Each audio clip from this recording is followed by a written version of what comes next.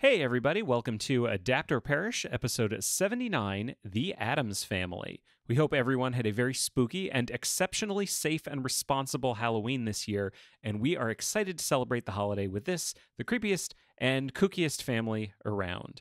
But before we come to see them, we need to talk about our next episode. If I had to make a list of my all-time top 5 properties that started as a book, then became a movie, and finally became a streaming series, High Fidelity would be on that list, probably. And that's what we'll be looking at next. We'll be talking about Nick Hornby's original 1995 novel, the 2000 movie starring John Cusack, and the 2020 series starring Zoe Kravitz. We probably won't spend much time on the musical, full disclosure. That'll be out in 2 weeks on Tuesday, November 17th. If you have any comments, questions, or corrections about today's episode or any others that you'd like to hear on the show, remember to email adaptorperishcast@gmail.com. If you enjoy the show, we'd love it if you would share that with the world by leaving a rating and review wherever you listen to podcasts. We're also on Patreon at patreon.com/adaptcast. We've got a patron-only community and our bi-weekly bonus show, Adapt or Perish Plus, with episodes releasing every Tuesday between episodes of this show. We hope you check it out. Show notes from this and all other episodes can be found at adaptorperishcast.com. And with that, on with the show, Adapt or Perish, episode 79, The Addams Family.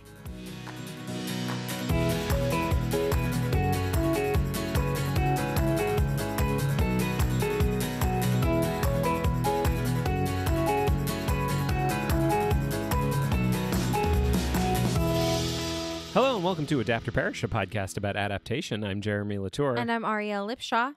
And this is a public service announcement. Yeah? Vote and get your flu shot. I mean, yeah, like if you're hearing this on the day that it comes out. You still have time. Yeah. To do both. The flu shot you have a little more leeway on. Yeah. Vote, not so much. But we would be remiss not to say, because you could be listening to this on the morning of Election Day and still be thinking, should I vote? And the answer is yes. Yeah.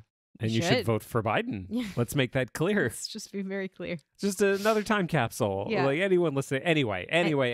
Yeah. Something more important that we need to talk about. The Addams Family? Well, happy Halloween, everybody. Happy Halloween. Happy Halloween after the fact. Yeah, I'm going to take the fall for this one. I messed up the schedule a little bit. And by the time we realized that I had messed up the schedule, it was sort of too late to change course. The other thing I want to cop to, and I don't know how often we mention things that we almost did but didn't for the show. Yeah. This was very nearly an episode about The Shining. It is not, as you may see, for the reason that... So, okay. I'm going to spend 2 minutes talking about The Shining. Okay. For those of you that wish this was an episode about The Shining, I'm going to throw you a bone. I got a quarter of the way into the book, I would say. And I said to Jeremy, do you remember when you took me to see Mad Max Fury Road in the theater? And I said, this is like torture. And you said, well, we should have left. And I said, yeah, that's what this is like. It's like torture. I feel like I'm being tortured by reading this book. I only quibble a little bit. I feel like you didn't sell it that hard. Yeah. When we spoke of it. In my mind, that's how I was feeling. Which I appreciate. Yes. In retrospect. And as an illustration of the fact that I probably didn't sell it that hard, his response was something to the effect of, well, I don't know, you just got to get through it. And I was like, all right, I guess he's very devoted to The Shining. I guess we'll just keep struggling through it. I mean, because the way you sold it to me was, ooh, this is rough. Yeah. And I was like, yeah, it is rough. You're right. Yeah. And then Jeremy went away and read, I mean, how far did you get into the book? A tenth of the way. Yeah. They didn't even get to the overlook. Yeah. And he came to me and he said, you have to tell me right now if you don't want to do this because this is rough. And I said, I don't want to do it. And we didn't. And the reason is because I remembered that there was scary shit in a hotel. I've seen the movie. I had read the book before. Which is amazing to me because I have never read the book nor seen the movie. Yeah. I saw the NBC miniseries. Yeah, I did not. I think it was NBC. But I had both seen the movie and read the book. And I remembered the scary shit. I didn't remember the child abuse. That was the part that I had not taken in because I was not, you'll understand someday, I was not a parent. And I could not really deal with the abuse and neglect of the little boy by his parents. That was too much for me. So we didn't do The Shining. So we didn't do The Shining. So we needed to come up with Long something story else. short, we didn't do The Shining. So we needed something else spooky for this late belated Halloween episode Spoopy. during a time when no one is thinking about anything fun or Halloween. You don't know that. I don't think there's many Halloween parties that are happening. No, well, I hope not. There probably are a Halloween party. There probably are. That's the I don't thing. want to get into it. Okay. I would rather talk about the Addams Family. Okay. And can I tell you why I'd rather talk about the Addams Family? Yeah. Because we have so much to talk about. Yeah. Yeah. There's a lot. Yeah. There is more than I thought there was. Yeah. You came to me a few moments ago and said, we're going to have to bang through this because there's a lot. And I said, let's do it. There's maybe like 3 that I want to spend some time on. Not all because not because I enjoyed them all, but because I think they're worth spending time on. Yeah. But I think we got a motor. I think we got to get going. Let's do it. So what's your what up until now was your experience of the Addams Family? Because I think this is the big thing that we kind of discovered doing all of this, which is the Addams Family means a lot of different things to a lot of different people. Yeah. Because there is so much the Addams Family. Yeah. So my experience of the Addams Family was the 1990s movie, which is one of my favorites and which I will drop anything to watch. I will watch it anytime. When you say it, do you mean like the first one or the first one like Addams Family and Addams Family Values? I was coming to that. Oh, I'm sorry. So the first movie, The Addams Family, which we owned on VHS tape as a child, and the movie The Addams Family Values, which I had seen many, many times, not quite as many times because we did not own The Addams Family Values on VHS tape, just The Addams Family, but which I almost think is almost a superior film. We'll get to Mm-hmm. But as I say, seen both of those movies multiple times, would watch them again, literally want to watch them right now. Like I feel like that's the sign of a good movie, is that at the point that we're recording the podcast, talking about it makes me want to go and watch it again. And that's only happened a couple of times. Usually I'm really sick of the thing. It seems like your experience of the Addams Family is really just those 2 movies. Yes, and I would say so. Not all the other stuff. No. And this is the point where I would love to say, well, my experience is, I know so much more Addams Family than you do. Because I also grew up on the Addams Family and Addams Family Values, but I also was into the comic. I see. Because when I was a kid, after I saw the movies, we were in New York, and there was an exhibit at I want to say it was the New York Public Library, and it was like an art exhibit, and it was of Charles Addams like comics, his original like New Yorker comics. And we went, and I was like, these are dark and fun because I'm 12, and there was the book that you could get of all his comics that had ever appeared in the New Yorker. And I remember my mom and dad were like, well, we should get that for you. I read this book cover to cover so many fucking times when I was a kid. I love this book of Charles Addams cartoons. And so when we did this episode, I remember we posted about it on the Slack, on the patron Slack. Right. And someone said, you got to talk about the New Yorker cartoons. I don't know where you could get those. I'm like, I own that already. This is where I would go on to say, and I also watched the 60s show and the cartoon and then the later. So that was it. Like, my experience was exactly the same as yours, except I also had the book. Yeah, there it is. So I'm not coming from a position of knowing that much more about the Addams Family than you. Sure. To be as clear as possible. Okay. So I think, this is usually where we kind of jump into the plot, which of course we can't do because all of these have different plots. But maybe we can just briefly explain for anyone that doesn't know who are the Addams Family? Who is they? Well, if I was going to explain who the Addams Family are, and as they first appeared, like in the 30s, because they appeared, just to be clear, like Charles Addams wrote comic strips for the New Yorker for decades upon decades. Yeah. And the Addams Family were like they were like one of the recurring sets of characters. Yeah. And it became the one he was most famous for.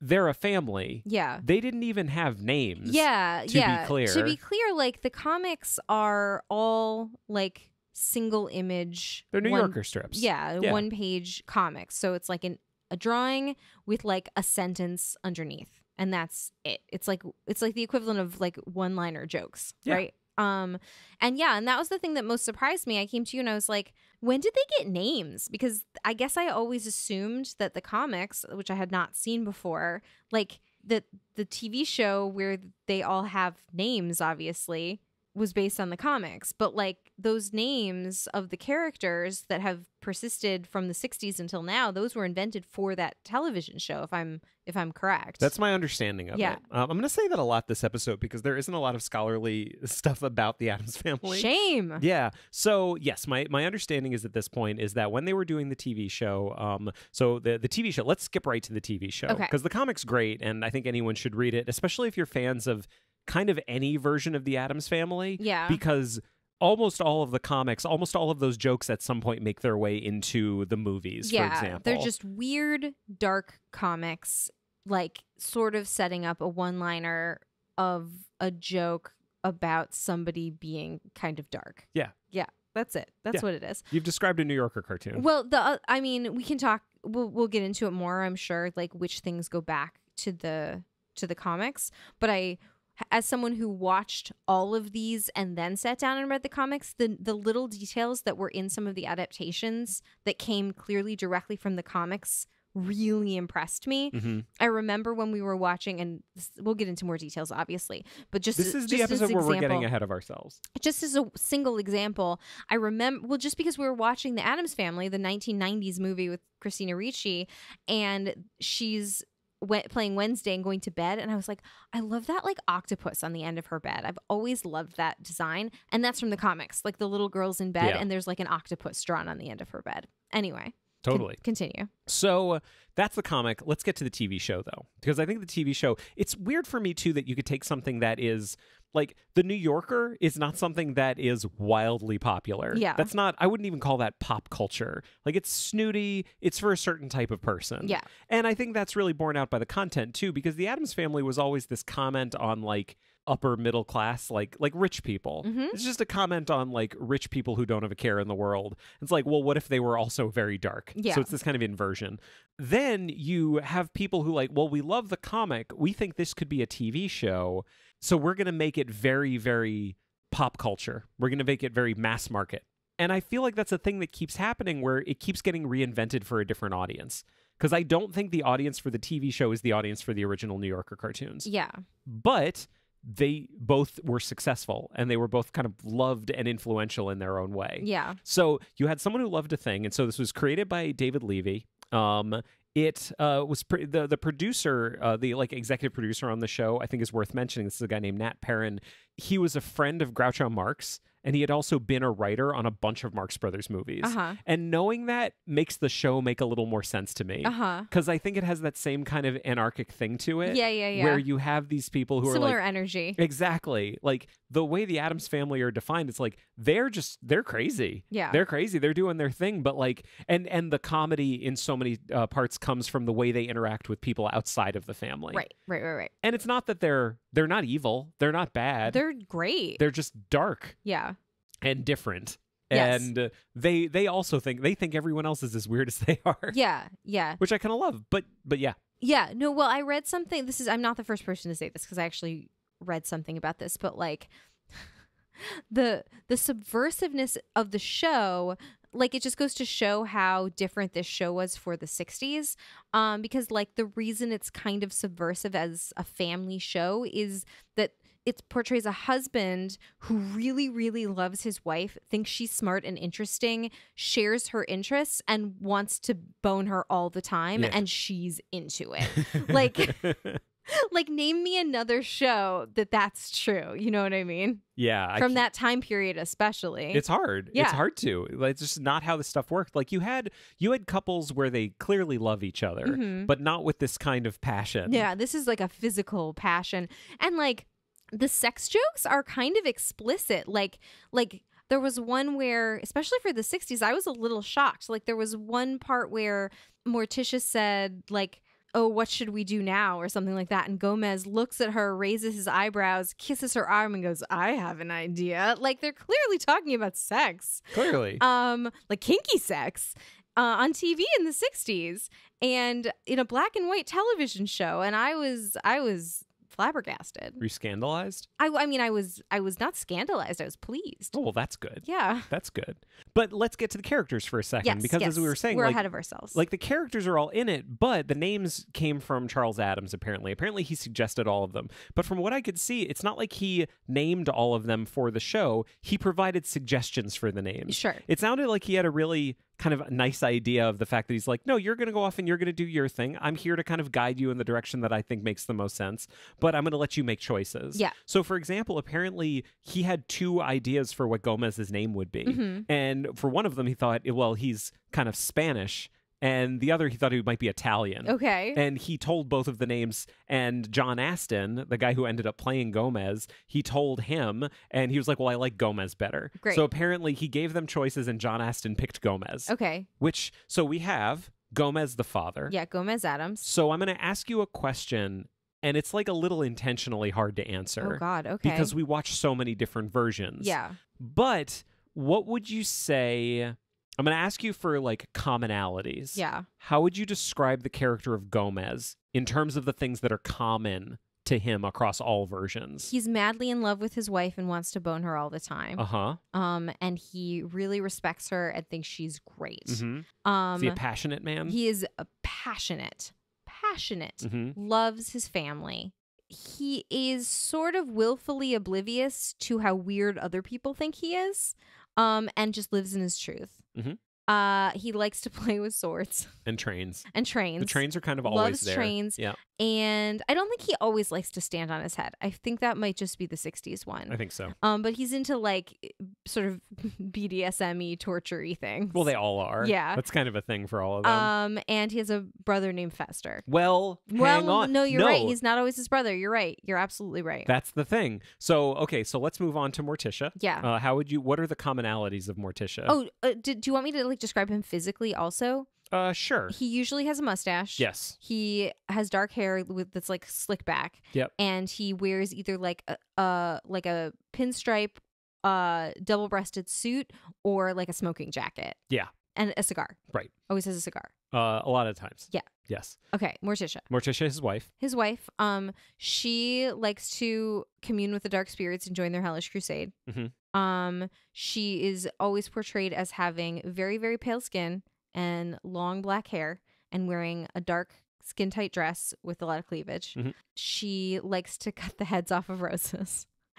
And I feel like Morticia's a little less family oriented than Gomez is. Like he's really big on like his kids and his family, and she's like a little bit more, she's a little colder. She's not as warm, I don't think, as Gomez. You know what? I think you're looking at the movies. No, I'm thinking the TV show. I mean, she's into her kids, but like I just think she's a little less emotional. I just found her so warm in the TV show. She's warm, but I think she's a little less emotional than Gomez. Okay. Yeah. But maybe I'm projecting. On the flip side, I think she was more emotional than I expected her to be. That's fair.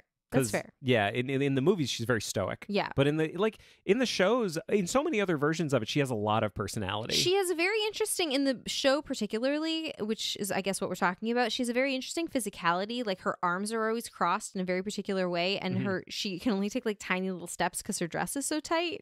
Played by Carolyn Jones, by the way. Yeah, who I feel died like really young.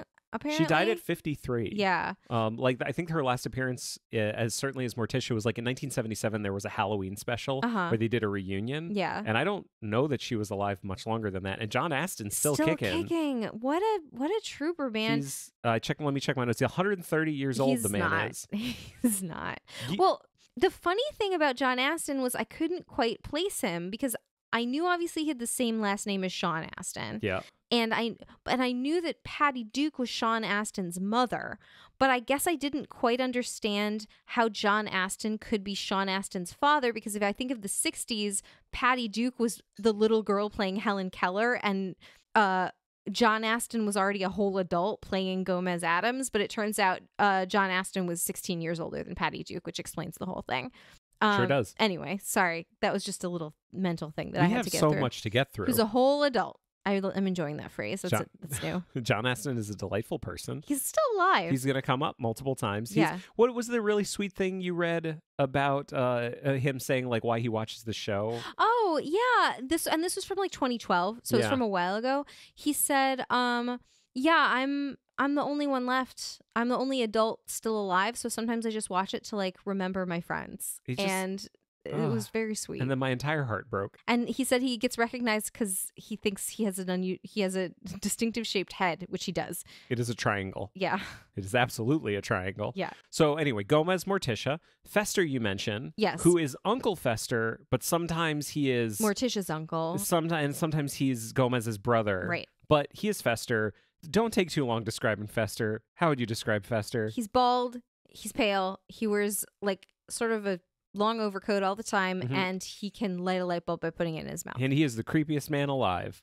Oh, and he has like really dark circles around his eyes. Yeah, very, very creepy, into dark stuff. Like, he makes the rest of them look kind of normal. Like, I feel like they make him look creepier. Right. And they're all creepy. Yeah. But they're creepy and they're kooky. Yeah, well, we'll get to that in a second. So there's Fester, Uncle Fester. There is there's the two kids. Yep. Wednesday and Pugsley. Wednesday is really witchy, just like Morticia. She's more into murderousness, I think, than Morticia is. But is she? Yeah, in the show? In the show? Yeah, I don't know. Like, maybe not. I don't think so. Like, I think that's the thing. I'm sorry. Like, I'm sorry that I'm quibbling. But like, it's okay. You don't have to be sorry. But like, well, in the show, Wednesday is younger than Pugsley, and I don't think we saw another version where Wednesday was the younger child. But I feel like the show really hews to the comic, because in the comic strip, Wednesday's very innocent. Yeah. Like, she's kind of into dark things, but she's always portrayed, like, her face is always very innocent. Yeah. She doesn't have that like evil kind of thing about her. Yeah. That we see later. Yeah. That we kind of define Wednesday by. So like, Wednesday was kind of nice early on. Yeah. Just like the rest of the family, they're into dark stuff. Yeah. And Pugsley always wears a striped shirt, and he's just a like kind of dumb little boy. That's his whole thing. Yeah.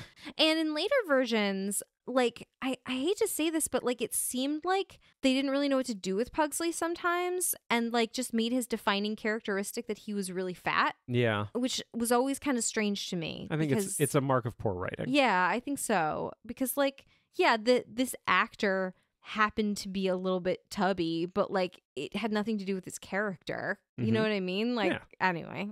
So there's two more people in the household. Yeah. There's Grandmama. Yeah. Grandmama Frump. Yes. Well, so this is another thing where she's like, because Frump is Morticia's maiden name. Oh, is it? Sometimes she's Morticia's mom, and sometimes she's Gomez's mom. Mm-hmm. In this one, she's Gomez's mother. Yeah. Which they define. So Fester is Morticia's uncle, and Grandmama is Gomez's mom. Got it. And then there's Lurch, the butler. butler, who, this is the funny thing. So we watched like, would you say like a dozen episodes of the show? Yeah, something like that. 10 or 12, something like that. And we watched a selection, and we watched some episodes from season 2. It only ran for 2 seasons, 1964 to 1966. We watched season 2 first, and it was clear that like something Lurch said in the first season had turned into more of a catchphrase in the second season. Yeah. Because like, so what happens? Morticia brings the butler's bell, and Lurch arrives and says, "You rang?" And in the first season, it's, "You rang?" And in the second season, it's, "You rang." I mean, it's like even more. It's so much more than that. You rang? It's so much more of a catchphrase. Yeah. Like, clearly more of a catchphrase.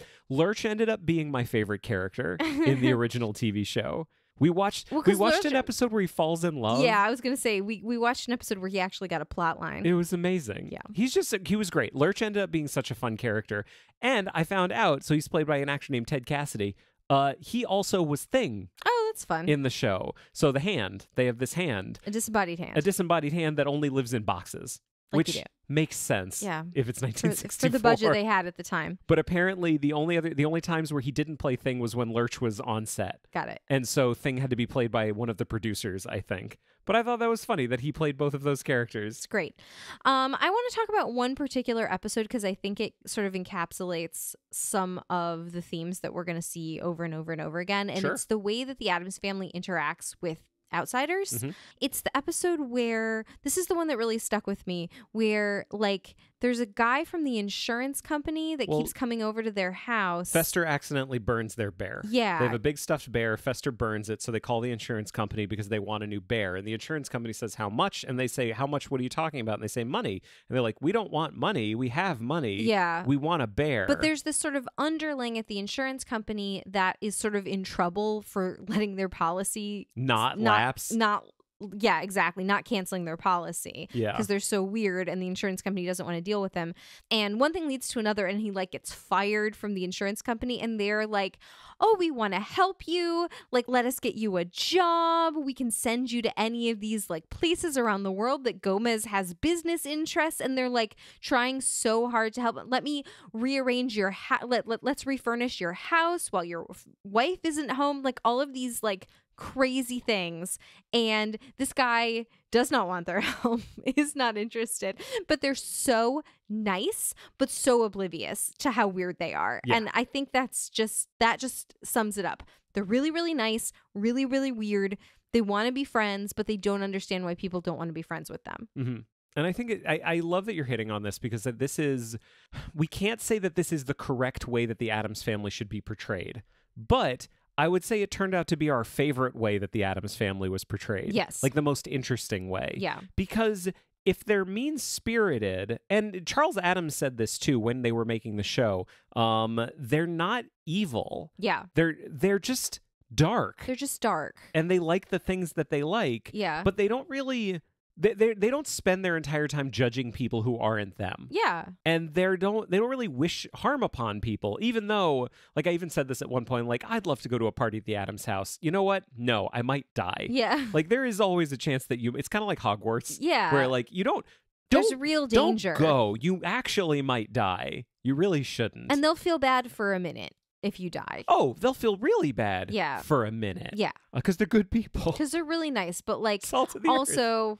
You know, they'll be happy for you that you've gone on to seek out the dark forces and join their hellish crusade. Right. Yeah. So that's the thing I love about them. If we run into a version of the Addams family where they're like actively mean-spirited and actively like wishing harm on people and like it just doesn't sit well. Yeah. They're good people. Yeah. They're really nice. So that was 1964 to 1966. Yes. And I know we spent a lot of time on that, but we really want to set the stage. That's essentially one of the original properties. Yeah. One thing I will say about this before we move on that I thought was just fascinating, because I think The New Yorker is this amazing property that like occasionally has amazing stuff in it, oftentimes has amazing stuff in it, and I love the cartoons, but boy, some of the people who work there are condescending jerks. Good. You know, which are you surprised by that? No, it's I was The New Yorker. Literally about to say I'm not surprised by that. So William Shawn was the editor of The New Yorker. Yeah, that's Wallace Shawn's dad. Oh, for real? Friend of the pod? Friend of the pod. Wallace Shawn's yes. dad? Yeah. Mm-hmm. Oh, well, I'm about to dunk on Wallace Shawn's dad, who was a condescending asshole. Yeah, that doesn't surprise me. Did you know that during the original television run of the Addams Family, no Addams Family comics appeared in The New Yorker? Why? Because his whole thing was it's targeted at a more refined readership, and he did not want it to be associated with characters who could be seen on television by just anybody. Yeah, that doesn't surprise me at all. Fuck that guy. Yep. And apparently in 1987, after he died, the characters came back. So I think they weren't in The New Yorker for decades. Wow. Because of this prick. Did you not know that William Shawn was Wallace Shawn's dad? I didn't know who William Shawn was. That's fair. Why would I have thought of it? I don't stay up night wondering about who Wallace Shawn's dad is. Let me phrase that a different way. Do you know who Mandy Patinkin's uncle is? No, because I don't know. I guess let me phrase that a different way. Did you not know that Wallace Shawn's dad was the longtime editor of The New Yorker? No, I did not know that. Gotcha. I had no clue. No clue whatsoever. So let's move on. Okay, so let's blow through this next one kind of fast. Quick peek behind the curtain. I'm not going to lie. What did you just turn to me and say? I said, can you just look it up real quick? Because I'm like 99% sure that I'm right, but I want to... I just made a big deal about it, so let's be sure. Yeah, William Shawn is Wallace Shawn's father. Yes. Let's be clear. So the Addams Family didn't appear on television for a number of years, and then Hanna-Barbera got them. Mm-hmm. So they didn't get their own show at first. Basically, Hanna-Barbera made a series of TV movies starring the Scooby-Doo gang called the New Scooby-Doo movies. And so in 1992, they met the Addams Family. We did not watch this. No, I watched some clips from it. Did you? And like, it's fine. It's Hanna-Barbera. It's literally, it would not surprise you. It is exactly what every Hanna-Barbera show from the 70s was, which is like really bad animation. The jokes are like not super good. And there's, from what I can remember, a laugh track, which is always weird. Doesn't sit well with me. Especially in a cartoon. That's very strange. If I'm wrong about that, I apologize in advance, but I'm pretty sure it had that. That's fine. Then they got their own show. So this was in 1973. And the show did some weird things. Like the show, they didn't live in a mansion anymore. The entire family lived in a Victorian era RV. And so it was like a road show. That's really weird. And I want to tell you about some of the people who were in it. We didn't watch this, by the way. I just want to be very clear. I watched clips from it. Okay. It's not like easily accessible. I think you can get it on DVD, but like not on streaming or anything like that. Here were some things that it did. Fester became Gomez's brother in the show. Mhm. So from what I can see, it's the first time that became canon. Gotcha. Any kind of canon. Grandmama became Morticia's mother. Okay. So these are things that hold true through a lot of different versions. Yep. Seemingly introduced here. Yep. Jackie Coogan and Ted Cassidy were in it. Jackie Coogan, famous child star Jackie Yes. Coogan of Yeah. the silent era, played Fester in the TV show. Yeah. And did the voice of Fester here. They named a whole law after him. Yeah. Yeah. Because of like, Because what his was it? parents stole all his money. Yeah, that's true. Yeah. But then he got that sweet, sweet Addams Family cash. Ted Cassidy came back as Lurch, which is an easy job to do. Do you know who played Pugsley? No? 10-year-old Jodie Foster. Oh, that's fun. Isn't that adorable? That's really cute. Yeah. So that's the Hanna-Barbera cartoon. It's Hanna-Barbera. I don't think it's really worth talking about very much more. And then not a lot happened for a while. Until the 90s? Until 1991. When they made one of the best movies ever? It's pretty good. And by pretty good, I mean it is fucking fantastic. It is so good. Let me talk a little bit about the people that made this movie. And I'm going to tell you one way in which I think we all dodged a bullet. This movie was written by two different people. It was written by Carolyn Thompson. Here are some things that Carolyn Thompson wrote. Edward Scissorhands. Good movie. The Nightmare Before Christmas. There's a theme I'm sensing here. The Corpse Bride. A theme. It was also written by Larry Wilson. Oh, are you about to tell me that Tim Burton almost Hang directed on, this fucking hang movie? the fuck on. Larry Wilson also wrote this movie. He wrote Beetlejuice. You're about to tell me that Tim Burton almost directed this fucking movie. Tim Burton almost directed this fucking movie. That would have And, been a travesty. like, if you told 15-year-old me that Tim Burton almost directed The Addams Family, my reaction would have been, we have been robbed. The world has been robbed of great and high and weird art. I fucking loved Tim Burton when I was a kid. Mm-hmm. I got over that. Yeah. I got over that a number of years I feel ago. like most people do. Well, and I'll tell you why. And it's not because... I'll tell you why I personally got over it. Like, I got over it because I accepted that the things that I appreciated him for, he's always been good at. Mm-hmm. Like, I like the way he designs a movie. Mhm. I like his sensibility. I like the fact that he likes getting weird. That was the stuff that I really valued when I was younger. Because I had a chip on my shoulder. And, like, I wasn't a Hot Topic kid. Not that there's anything wrong with being a Hot Topic kid. But, like, I don't know, if I had been born 10 years later, I think I might have been a Hot Topic kid. I wanted to be a Hot Topic kid, but I wasn't allowed to spend money there. That makes sense. Yeah. So he almost directed this movie. And again, I am glad he didn't, because the thing that I feel that I have discovered at this point is that Tim Burton doesn't know how to tell a story. I'm drawing that line in the sand. I am going to go ahead and say that. I don't think he knows how to tell a satisfying story. I think all of his movies start well, and I don't think any of them end in a satisfying way. I think the pacing in his movies is pretty Bad? inconsistent across the board. Yeah. Like, some of his movies I think have good pacing, but some of them have terrible pacing. Yeah. Which tells me that the pacing ultimately isn't up to him. Sure. Like, I think his best movie is Sweeney Todd. Mhm. I really think it's his best movie. I think it tells the best story. Because he didn't determine the pacing because it's a musical, so the songs are already written for him. Exactly. I think that's a huge part of it. Yeah. Yes. We're spending a lot of time on Tim Burton, who did not direct The Addams Family. I appreciate that, but I wanted to say that because it was interesting information that I found out. Yes. Turned out it was directed by a guy named Barry Sonnenfeld. Mhm. I want to give Barry Sonnenfeld's CV at this point because this was his first movie. So this is the guy that you have directing. Pretend that you are Raul Julia or Angelica Houston showing up. You find out that Barry Sonnenfeld is directing this. And we say, who? Yeah, he went on to direct a bunch of movies, including his run in the 90s was fucking fantastic. Yeah. Because he did Get Shorty, both the Addams Family movies. He did Men in Black. He did Wild Wild West, and it kind of gets worse from there. Okay. But holy shit, what a bunch of movies to do. He was a cinematographer, though. That was how he started. Mhm. Here's a list of movies he was the cinematographer for. And I want you to think about these in terms of what he is learning from the directors that he's working with. Blood Simple, Coen Brothers. Raising Arizona, Coen Brothers. Throw Mama from the Train, Don't know. Danny DeVito. Oh, gotcha. Big, Don't know. Penny Marshall. Okay. When Harry Met Sally, Rob Reiner. Miller's Crossing, Coen Brothers. Misery. Oh, Rob Reiner. Yeah. Right?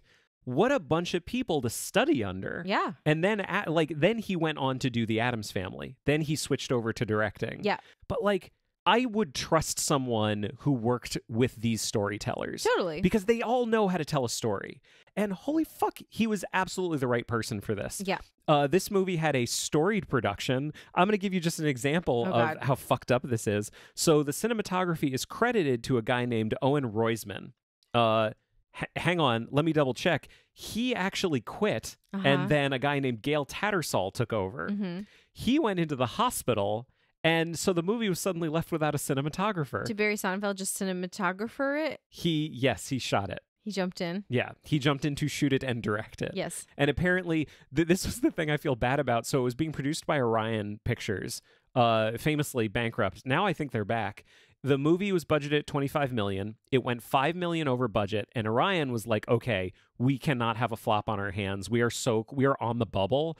We've got to get rid of this. We've got to offload this because we are going to lose money on this thing." So they sold it. They sold it to Paramount, and Paramount was like, "Okay, cool. You went over budget. Go over budget. Cost $30 million. Made $141 million."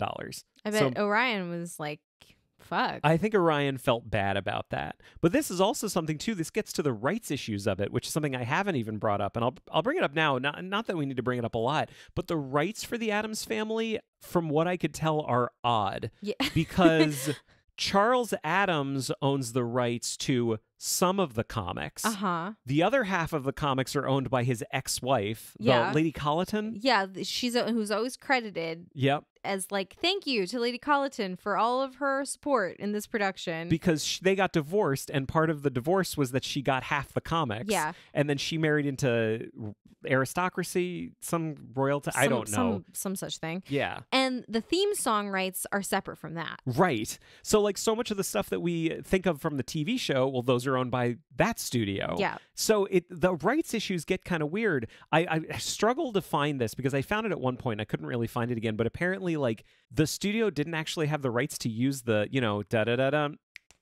They didn't have the rights to that. Yeah. And so they weren't going to use it. And then finally enough people were like, guys, we can't do the Addams Family without da-da-da-dum. Like, we can't. It's weird. And so they did get it. Yeah. This is a good point to go back to that theme song for a second. So this was written by a guy named Vic Mizzy. I have beef with this theme song. I think because the lyrics are dumb. The lyrics are fucking stupid. I think musically it's incredible. Like it is an earworm better than anything I've ever heard. It is incredible. The lyrics are garbage though. They're creepy and they're kooky, mysterious, spooky. They're all together. Ookie. The Addams Family. Okay, their house is a museum. When people come to see them. So like it's not a museum when they don't. Okay. They really are a scream, the Addams Family. And then we get the dumbest part of the song. Neat. Sweet. Petite? So it's like neat. Okay, they're neat. Yeah. Sweet. No, not really. Petite. Okay, what the fuck are you even talking about at this point? And that it shows up in so many versions. Like this is a first draft of a song. Yeah. This is, and I've brought this up on the show before. This is Paul McCartney waking up in the morning with scrambled eggs. Yeah. And he never turned it into Yesterday. Yeah. So get your witch's shawl on, a broomstick you can crawl on. I think so. We're gonna pay a call on the Addams Family. That one makes sense. All sung, by the way, in the like original 60s show by the guy with the strongest New York accent in the world. Yeah. I don't know who sings it, but it's weird. This fucking song, but they did get the rights to it. So the rights are all weird, where like just because it's the Addams Family, you can't assume that it's going to be able to do all the things that you've seen in the Addams Family before. And you brought up before about how many of them like reference the comic strips. Mm-hmm. I think that's why, because oftentimes the original comics were the only thing they had the rights to. Sure. So of course they're going to mine that for as much as they can. Sure. I do want to point out that the 90s movie made the intelligent choice not to use the lyrics to the song at all. They only used the melody. Not once. Is the MC Hammer version in the first one? I think it's the MC over the Hammer. Credits? Yeah. It might be, but that's different. It's not this. It's not in the bulk of the movie itself. Okay, so let's talk about the cast. Mm-hmm.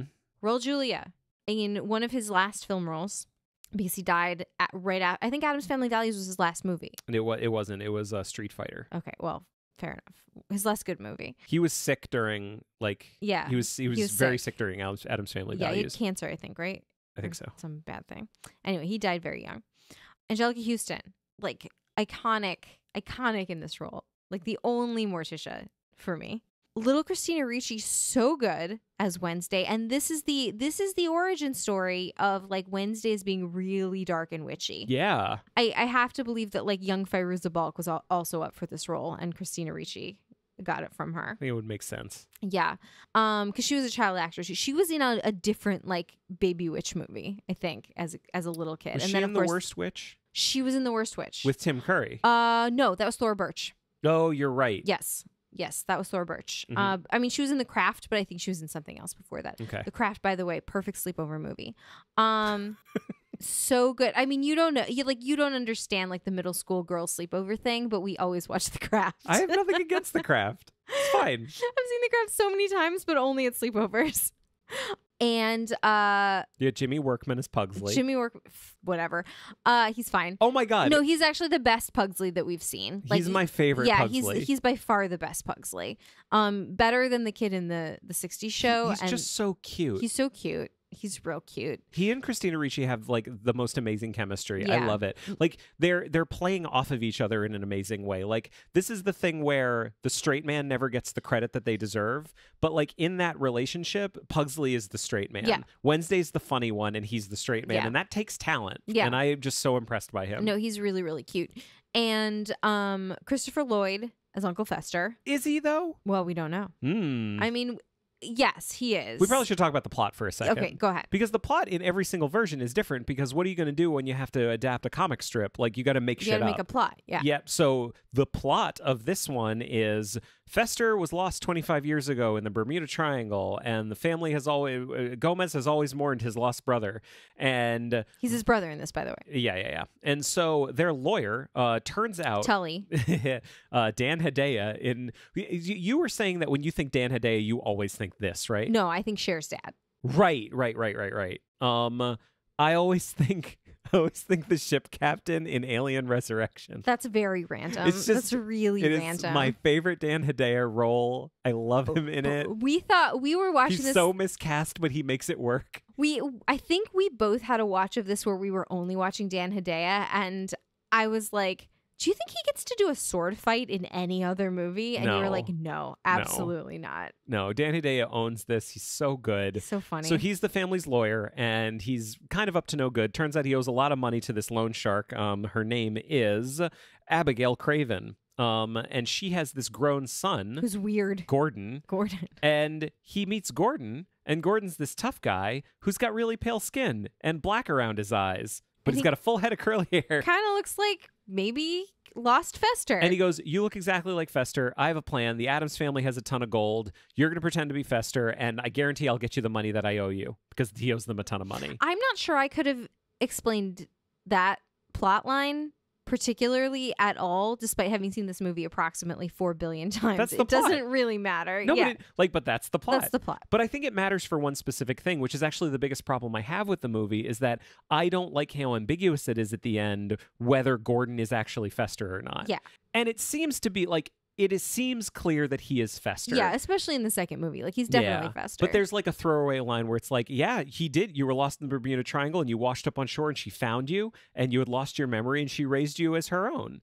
I found out a story from Barry Sonnenfeld. Okay. Apparently, his whole thing was that his original intention was that it was always going to be completely unclear whether Fester really was an imposter or not. Gotcha. But all the actors rebelled. And of the cast, who do you think they sent to plead their case to Barry Sonnenfeld? Raul Julia. Nope. Who? Christina Ricci. They sent adorable 10-year-old Christina Ricci to him and said, apparently gave this is a quote from him, gave this really impassioned plea that Fester shouldn't be an imposter, so we ended up totally changing that plot point to make the actors happy, and they were right. It was the better way to go. That's cute. And I was so delighted to hear this, because this was always my biggest problem with the movie, that it was at all ambiguous. Yeah. And I'm so happy to find out that it like was saved from being truly ambiguous. Yes. Because I want him to be Fester. That's cute. It's actually and the reason it's my biggest problem with the movie is that, to me, watching an Addams Family story, part of the joy of it is they're the Addams Family. It's who they are. But what you're giving me is a version of the story where one of the main characters is spending the movie not actually as their character. Sure. There's this whole thing of they're faking it. Right. Which I think is fine, and I don't fault them for coming up with that as a plot, and it does work, but it's never going to be my favorite version of the story, because I want to watch an Addams Family movie to see all of the Addams Family being the Addams Family. Right. And that's my only knock against it. It's true, which is partly why I think Addams Family Values is almost a superior movie, because they are and Fester is Fester in that movie. He's just sort of led astray, but there's never any question that he's Fester. Yeah. Before we move on, what are some like other points about the movie? What is it about the movie that makes it so good to you? Like, clearly the casting is amazing. I feel like we're going to talk more about Raul Julia and Angelica Houston, like even in the sequel. Yeah. For sure. I mean, the two of them have the most intense chemistry of like almost any two actors I've ever seen. Like Raul Julia, I mean, he has chemistry with everyone. I feel like he's really the glue that holds the whole thing together. Like, he's so believable as the father of this family. He has chemistry with the children, like as their father. He has chemistry with Fester as his brother. Oh my God. He has deep sexual chemistry with Morticia. The scene where they do the mamushka has this like, it is really interesting that they have this weird cast of characters that is the extended family, right? That they all come to celebrate this event. And it's like the movie Freaks. Like, it's like a sideshow, which is intentional. But it is so loving. I never felt that any of these weird people were being made fun of. No. Cousin It is like portrayed as like a sexy, interesting person that Tully's wife leaves him for. Cousin It, by the way, for people that don't remember, is the hairy one. The short, tiny, hairy one. Yeah. Who has no face. He's just hair. Like, Tully's wife leaves him, portrayed by Dana Ivey. And it's not a joke. It's like really, she's so sincere in her attraction to this weird circus freak. Well, because he listens to her and he has interesting things to say. But also he's attractive. Like, she finds him physically attractive. Yeah. And the scene where they're doing the mamushka, which is like the Addams Family dance, I encourage you to watch that scene and watch the backup dancers, because every one of them is very strange and they are having the best time. Like, it is shot with love. It is acted with love. Everyone's having fun. I have to believe that the atmosphere on that set was really positive, because I don't know how they could have gotten that sort of joy out of background actors if it wasn't. I mean, I feel like from everything I'm hearing, the production was actually really hard. Yeah. But I think everyone believed in it. Yeah. Like, I think this movie is a perfect example of getting all the pieces together. Like, they got all the right pieces. Yeah. Everything is right. They got the right designer, the right costumer, the right actors. The music is incredible. Mark Shaman's score is amazing. Oh, in yeah. This. They got all the right people. Barry Sonnenfeld, I think, was absolutely the right director for it. I've criticized on this show before. I've criticized Steven Spielberg specifically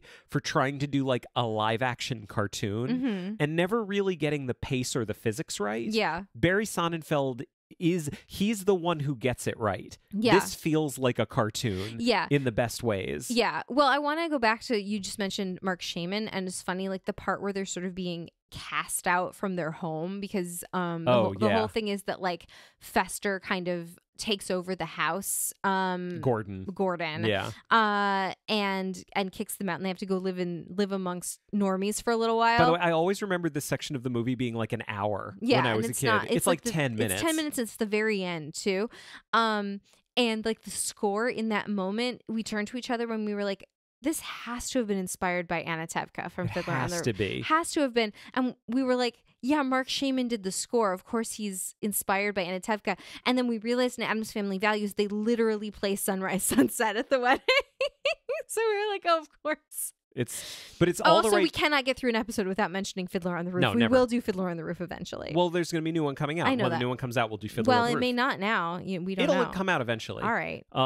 So all the right pieces. I don't think the execution is 100%. Yeah. They had lots of problems. I think it's clear that there was troubles. I don't think the movie is perfect. Yeah. I think all the pieces are perfect, but I don't think it comes together 100%. Yeah, I mean, it's kind of a Deus Ex Machina at the end about like, oh yeah, of course he was Fester all along. Yeah, like I think there are some weaknesses, some very, very clear weaknesses. Fester isn't really Fester the entire time. I don't really love his mom as the heavy in it. I don't think she's a great antagonist. I think she's like good. her. I think she's good. I like her. I like her too. I just don't think she's great. But anyway, this movie came out and it was a hit. Yeah. It was a big hit. And it led to what I would say is the second best adaptation of the Addams Family ever made. Addams Family Values. Which is the 1992 Addams Family pinball game. It is goddamn fucking amazing. It is the best-selling pinball machine of all time. They had it at our wedding venue, and I never played it. I really wanted to, and it just never happened. I have played this pinball game, and another one called Attack from Mars are the two that I have played more times in my life than any other. The game is incredible. The mechanic is amazing. Thing is in the game. Like, you can literally open his box and a hand comes out and gives you another ball. Great. It's so good. The music is so good. All of the like sound effects from the movie are in it. It is my favorite pinball game of all time. I just want to say for posterity, designed by Pat Lawler and Larry DeMar and manufactured by WMS Industries. It is so fucking good. I feel like we just set like a podcast record of being the first podcast ever to give a design credit to a pinball game. And they deserve it because they did a great fucking job. Wow. Then there was another one immediately after. Another pinball game? No, another cartoon. They did another adaptation as a cartoon. Okay. So there was the Addams Family, the 1992 to 1993 cartoon. I could find like clips from it, but I could not find it anywhere. The only thing of note, here's a couple things really quickly. One, the character designs kind of harken back to the original Charles Addams comic. Maybe even more so than the old cartoon did. John Astin returned as Gomez. Gotcha. But it was all new people. Like, I think Rip Taylor played Fester, which I think is delightful casting, because Rip Taylor is, as we all know, a delightful person. You know Rip Taylor, right? No. I'll show you Rip Taylor later. Great. I'll link to some Rip Taylor. He's great. A couple of people know who I'm talking about. He's real fun. Then, I'm so sorry, then 1993 hits. And of course, Addams Family was a hit. So they want to make another one. So they make Addams Family Values. Yes. Couple little notes about it. Barry Sonnenfeld returns, this time with a real goddamn committed cinematographer. And a cameo. Well, he's in all of his movies. Yeah. He's in the first one, too. Who is he in the first one? He's the little guy in Gomez's train. Oh, okay. That makes sense. Yeah. Okay. Well, this is a bigger cameo. A much bigger cameo. Remember him a lot more. For those that have seen the movie, he plays Joel Glicker's dad. He's got a couple of fantastic scenes when they drop Joel off and then when the play happens later in the movie. So he had a real cinematographer so he could focus on directing. He had, I think, a better script. So Paul Rudnick is someone that I brought up to you because I only had heard of him as a screenwriter. But like when I say Paul Rudnick to you, what do you think I of? said, I believe he wrote a play called I Hate Hamlet, which is true. Yes. So he's written lots of theater. He has I'm going to give you three different groups of things he was uncredited on, things he was credited as someone else on, and things he was credited as himself on. So he was uncredited, a rewriter on The First Wives Club. Yep. And the Addams Family. He was a rewriter on that. Gotcha. So actually, I'm going to give him credit for most of the jokes that work in the first one. He was credited as Joseph Howard for his script for Sister Act. Wow. Because he worked on it when it was originally going to be a vehicle for Bette Midler. Okay. And then it underwent tons of rewrites, and he was so dissatisfied with the final product. Not because, from what I could tell, that it was bad, but because he was like, well, that's not my script. Yeah. So I want your money, but you're going to credit me as someone else because I don't want my name on it. But then he also is credited for Addams Family Values, In and Out, and the Stepford Wives remake. Great. So I want to do the Stepford Wives for the show at some point. I do too. Yeah. So Paul Rudnick, I want to give him a lot of credit because the script for this is fucking fantastic. It's very good. It is so goddamn funny. And the first one is also funny, but this one is better. So, okay. We kind of said it. Yeah. I want to be clear about it, if it's okay with you. Okay. I think this is one of the most improved sequels of all time. Like, the first one is so good. Yeah. And this one, I think, improves in every single measurable way. It's the Godfather 2 of Addams Family movies. It really is. Yeah. It really is. And Addams Family Reunion is the Godfather 3 of Addams Family It may movies. well be. It may and the Home Alone 2. I mean, Home Alone 2, I would argue, could be... But there's an argument to be made it's better than the first one. The first one doesn't have Donald Trump in it. That's true. We could just cut that scene out, though. It's just a cameo. I think they have. I think like Canadian TV, I was reading, cut out the Donald Trump scene. That's great. Like for running time and people wanted to make it political. Whatever. Doesn't matter. This movie is better in every single way. So like here are some changes that it makes. So like Dan Hedaya, Gordon's mom, they're not in this one because they die at the end of the first one. Right. We're given to understand. They may have died. They may have been buried alive. Yeah. They're definitely dead. The question is, were they dead before they went in the graves? Gross. And got buried. I think this movie does make a really good improvement by recasting Grandmama. Oh, yeah. Because let me just make sure I've got this. In the first one, she is played by, and we didn't even talk about the entire cast. We got through about half of them. In the original, she's played by Judith Malina, who I think does a good job. This was one of my favorite stories from the first one. According to Angelica Houston, actress Judith Malina's way of enduring being, quote, embedded in latex for over 12 hours a day was to smoke an endless series of joints in her trailer throughout filming. Great. Which I think is just a delightful story. Just a couple other people I want to mention really quickly. So you mentioned Christopher Lloyd as Fester. Yeah. I'll get back to him in a second. Carol Stricken, or Stryken, I'm not sure, as Lurch. Yeah. Who, interestingly enough, is deaf. He is deaf. He's very tall, and it was also in Men in Black. And Star Trek The Next Generation. Yes, he was. Yes. This is also true. Thing was played by a guy named Christopher Hart.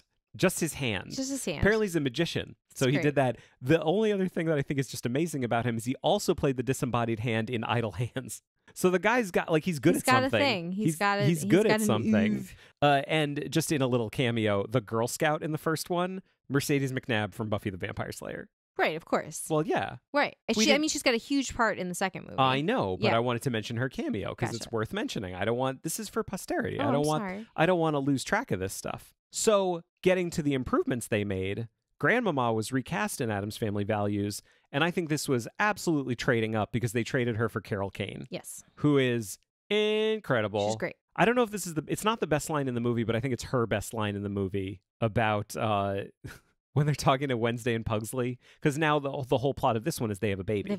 The baby Pubert. Well, it's like the subplot. There's like a main plot and a subplot. Pubert's the subplot. Is he? I think so. I think Debbie's the main plot. Right, but Debbie's only there because of the baby. So, like, it's all one plot. But honestly, I think it speaks to how much better the script is. Fair enough. I think it's so much stronger at this point. Fair enough. But there's that scene where Wednesday and Pugsley, for the entire beginning of the movie, have been trying to kill Pubert, Yes. the baby. And Angelica Houston, Morticia says, like, do you think that now that the baby's here, another child has to die? Yeah. And they go, yes. And what do they cut over to Grandma? She says, well, that's not true. Not anymore. And it is Carol Kane's best line in the entire movie. It is so good. So that was trading up. But now, like, talk about Debbie. Talk about trading up on a villain. Okay. So we have Joan Cusack as Debbie. She is a Black widow. She finds rich men, marries them, kills them on their wedding night, and inherits all of their money. So she has set her sights on Fester Addams, because he is rich and weird, and she's kind of weird. Like, that's the thing that I like about her, is it's like she's not weirded out by the Addamses and trying to hide it. Like, she's kind of into it because she's kind of gross and dark. And the part where Morticia is like, you have placed Fester under some sexual spell. I respect that. Like, they're not that far apart. You know what I mean? And I think that's the great, like, I'm not even going to call it the tragedy of the movie, but like, Debbie would actually fit in. She would fit in. That's the thing. Like she would be a great Addams if she weren't evil. She's a little too evil to be an Addams. They don't murder. If they kill you by accident, they'll feel bad. Right. But they don't murder. Like the stripper in Fester's wedding cake. Yes. In his bachelor party cake. Yes. Which is, oh man, Gomez is so sad. That poor girl. For a second. Yeah. Hey, C'est la vie. C'est la vie. So Debbie comes to the house in disguise as a nanny. to take care of the children. And she realizes that at least Wednesday, if not Pugsley, is onto her game and needs to get them out of the house. So she sends them away to summer camp through intrigue. So they have to go to summer camp, which I think the summer camp is kind of the subplot. It is, yeah. Run by Christine Baranski and Peter McNichol. Gary Granger and Becky Martin Granger. That's right. Because this was the time when like making fun of a hyphenate was like a funny thing. Yeah. And now we're just kind of over it. Yeah. Both. She's a very annoying character. Well, yeah. And like the whole thing is they're not cheerful and good like you should be at summer camp, and they have an antagonist in Mercedes McNabb. And also Gary Granger and Becky Martin Granger. Right, who try to get them to be cheerful. And they make a friend who's also not cheerful. And it turns out there's a bunch of kids at this camp who are not cheerful. So they're able to sabotage the end of camp Thanksgiving play and take over the camp. And I think this is one of my favorite parts of the movie, especially when they drop the kids off at camp, because it's this perfect example of like who the Addams family are and who they were originally designed to comment on. Yeah. Because Charles Addams originally designed them to comment on the other types of people that are at this camp dropping off their privileged kids. Right. Like literally the camp is for privileged youths. Right. That's the point. And so they're interacting with all of these people who they have actually a ton in common with. Right. They have so much in common with these other people. They just happen to be very weird. Yeah. And the other parents are like, look at these weird people. It's like, no, but they're pretty much the same as you. Yeah. I mean, you loved the part where the annoying dad who's also on Freaks and Geeks who is like, yeah, my kid did all these great things. What about your boy? And Gomez just grabs Pugsley with the proudest look in the world on his face and goes, probation.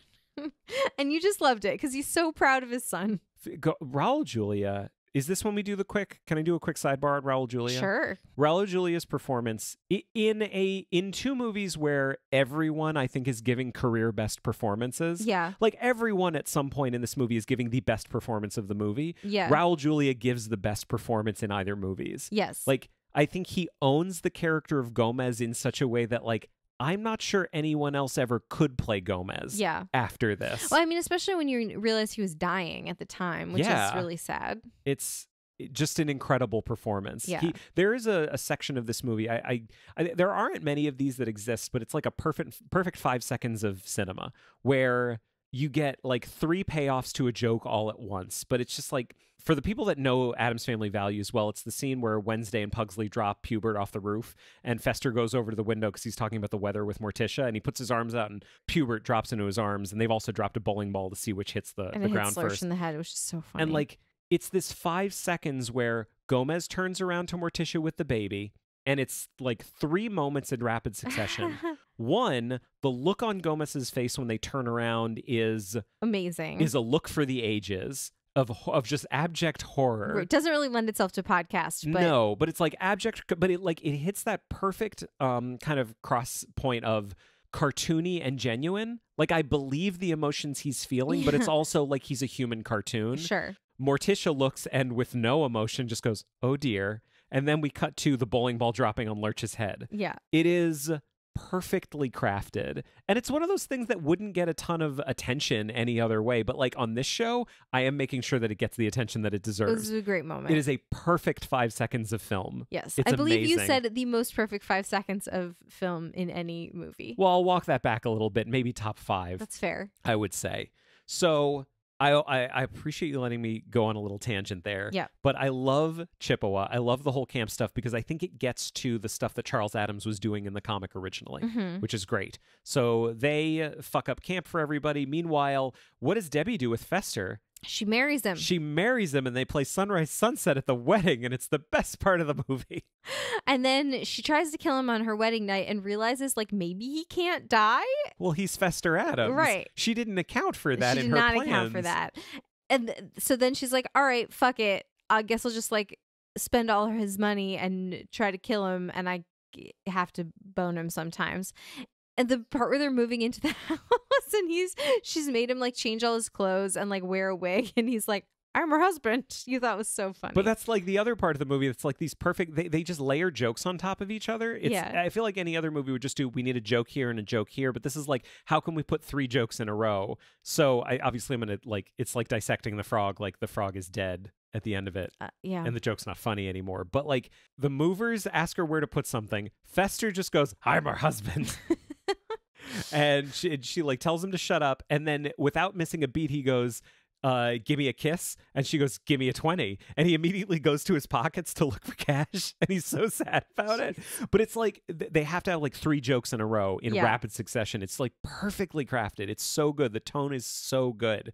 So we have this great villain. We have great, I just want to name really quickly before we finish this one up. The cast is great, but we also have great like bit players in it. Mm-hmm. Okay, David Hyde Pierce as the doctor at the beginning that delivers Pubert. He's great. He's so good. It's like barely in it. One scene. Peter Graves is doing the like unsolved mysteries where you learn about Debbie the Black Widow. Yeah. He's great. That was pretty funny. Cynthia Nixon plays one of the like potential nannies that they're going to get. Yeah, I mean, you pointed out this came out the same year as Mrs. Doubtfire, so like you could have like a bad nanny double feature. Like that's actually a question that I have. Like who is more destructive? Like Debbie or Mrs. Doubtfire? Because Mrs. Doubtfire is like, what he did is pretty fucked up. Like, it's pretty bad. It's pretty bad. Like, he should not have the trust of his family ever again after what happened. Yeah. But at least Debbie was a little more upfront about her craziness. It's fair. I'm just throwing that out there. Tony Shalhoub is in a great little cameo. Oh, yeah. Like, as the sailor in the bar. Yeah. But it does have a fantastic cameo of Nathan Lane as the police desk sergeant. So good. And not only is Nathan Lane amazing in the scene, but it's Raul Julia's best scene in the entire movie because this is where they've gone to go visit Fester and like Debbie won't even let them see him. Yeah. And so he goes to the police to say, like, you must stop this woman. This is like the only thing, like, these are one of the only points in the movie where it seems like they actually are kind of mean-spirited towards people who are quote unquote normal. Yeah. But she's also kind of ostentatious, and that seems to be what they're against. Right. And Nathan Lane being here is important for, 2 reasons. One, he's great. Yeah. What's another reason that it's important? He would years later would play Gomez in the musical The Addams Family, which we are going to talk about. We will come to talk about. So do you want to wrap the movie up? Wrap up Addams Family Values? I mean, what more can be said? It's so good, perhaps even better than the first one. I would definitely recommend better than the first one. Anyone watch it right now. It is like, and I feel like this is the best thing I can say about it. The first one is fantastic, and Addams Family Values manages to be even better. Yeah. And one last thing I will throw in, just to prove that life isn't fair, Addams Family Values, way better reviewed than the first one. Made way less money. Oh. So. What a terrible shame. Life isn't fair. And I'll tell you another reason that life isn't fair. Mm-hmm. They didn't stop making Addams Family stuff after this movie came out. You're familiar with the phrase, quit while you're ahead? Oh, they were so far ahead. They did not do that. Things just get bad from here on out. Yeah. And I don't know how fast you want to blow through everything, but I feel like we need to give this some time. Okay. There was a third little known fact, there was a third Addams Family movie from the 90s. Yeah, so it's 5 years later in 1998. Can I give a quick little preamble? Sure. Because Addams Family Values didn't do well, Paramount didn't want to make any more of these movies, which, like, from a creative standpoint and from from someone who loves the movie, like, that's fucking bullshit.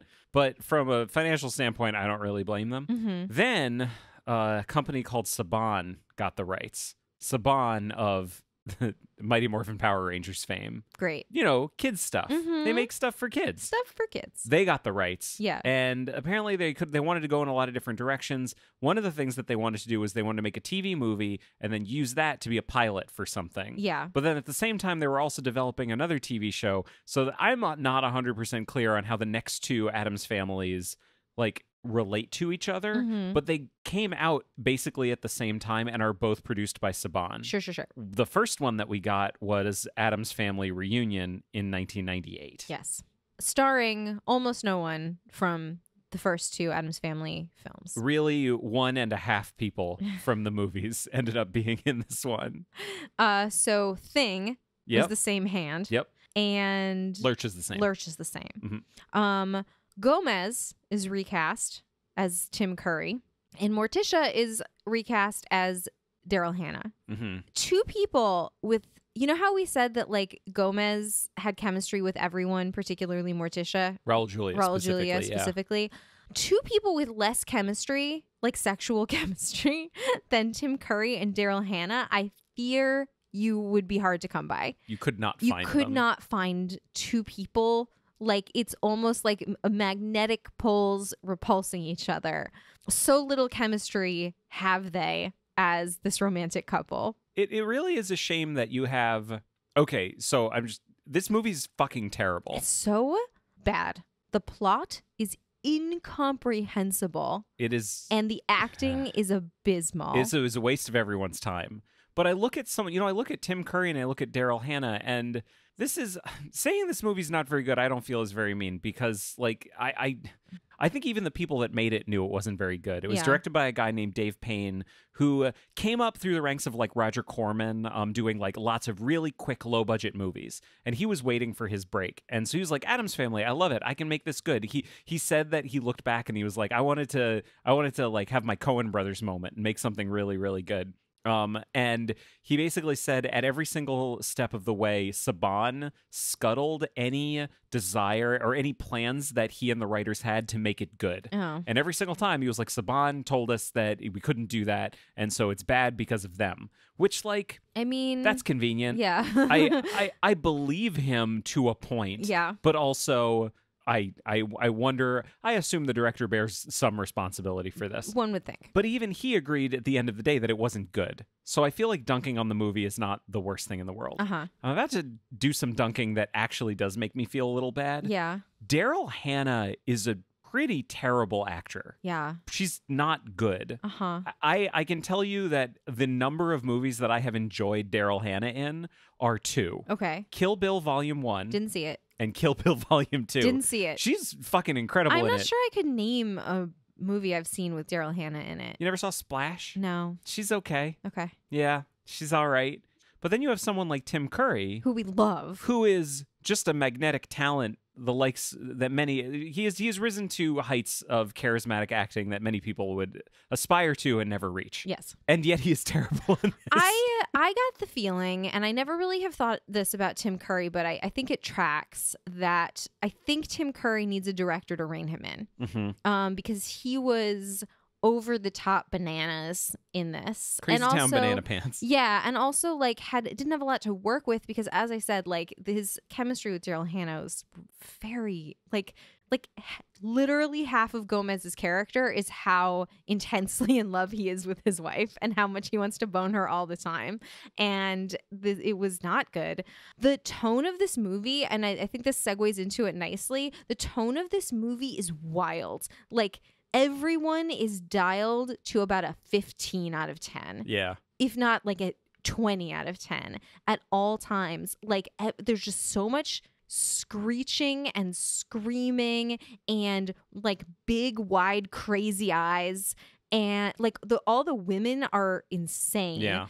By contrast, in Addams Family and Addams Family Values, in the 2 movies, everyone's dialed up to a 10. Yeah. But that's where the dial stops. Yes. That's still on the scale. Yeah. You can do that. Yeah. And it worked. Yeah. But you don't go beyond that. Yeah. Don't go to 15.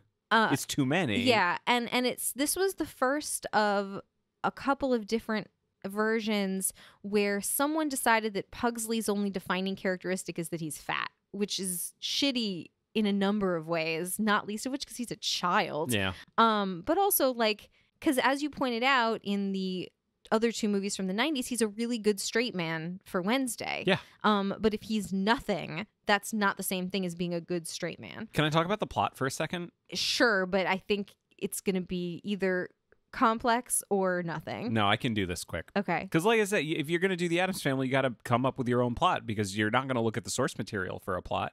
The Addams Family are at their estate, which for some reason is in the desert and not the suburbs, which is bullshit. Also, they kill mailmen all the time. Yeah. Postal workers do not survive coming to this house. That's what we learned from the first 15 minutes of this movie. So long we spent with that mailman. And he is having a rough time of it before any of the Addamses even show up. And we get Gomez and it's terrible.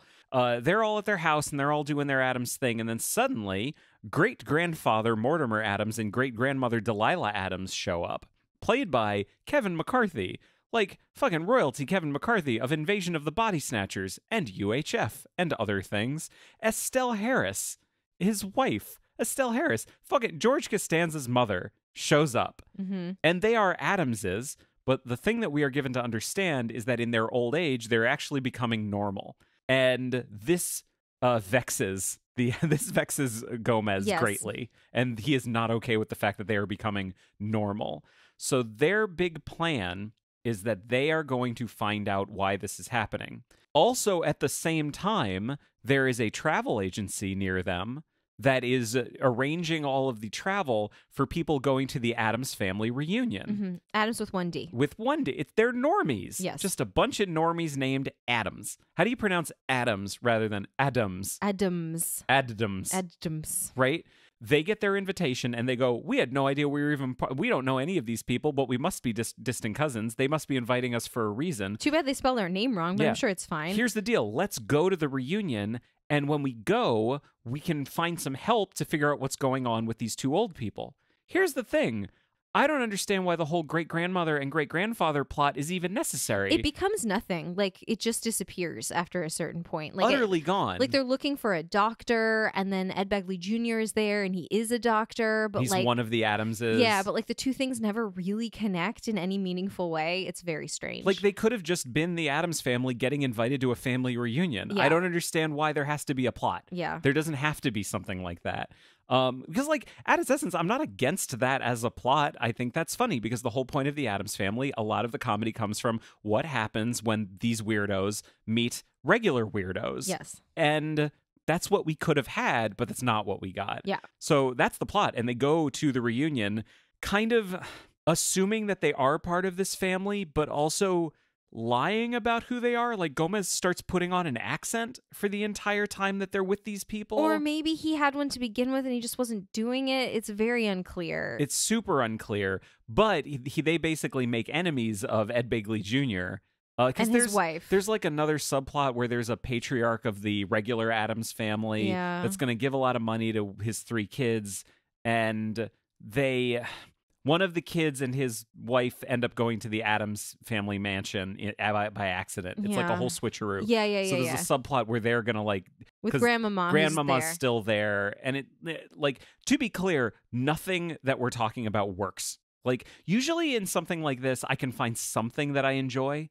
Anything. Yeah. And I found nothing. And there's like a graveyard at the hotel that they're trying to dig up the graves, and Pugsley meets a girl that he likes who's supposed to sort of be his cousin, but not really. Well, they kind of ape that. I feel like they ape the thing from Addams Family Values where Wednesday finds like a nerdy kid. Yeah. And because they're both outcasts, that brings them together. Right. And then they just use the exact same thing in this one. Yeah. Like, it's literally the same plot, except she has no personality. Yeah. Whereas David Krumholtz had great. So much personality. And then Fester has a dog that he's trained to eat hair. And like the dog morphs from a little white dog into a CG dog. A gremlin. But to be clear, a 1998 TV CG dog. Yeah, it looks like a gremlin. It looks terrible. Yeah. No, the gremlins looked good. All right. This looks very bad. Okay. But and what did you say what it eats? Hair. Hair. For some reason. These are the jokes they came up with.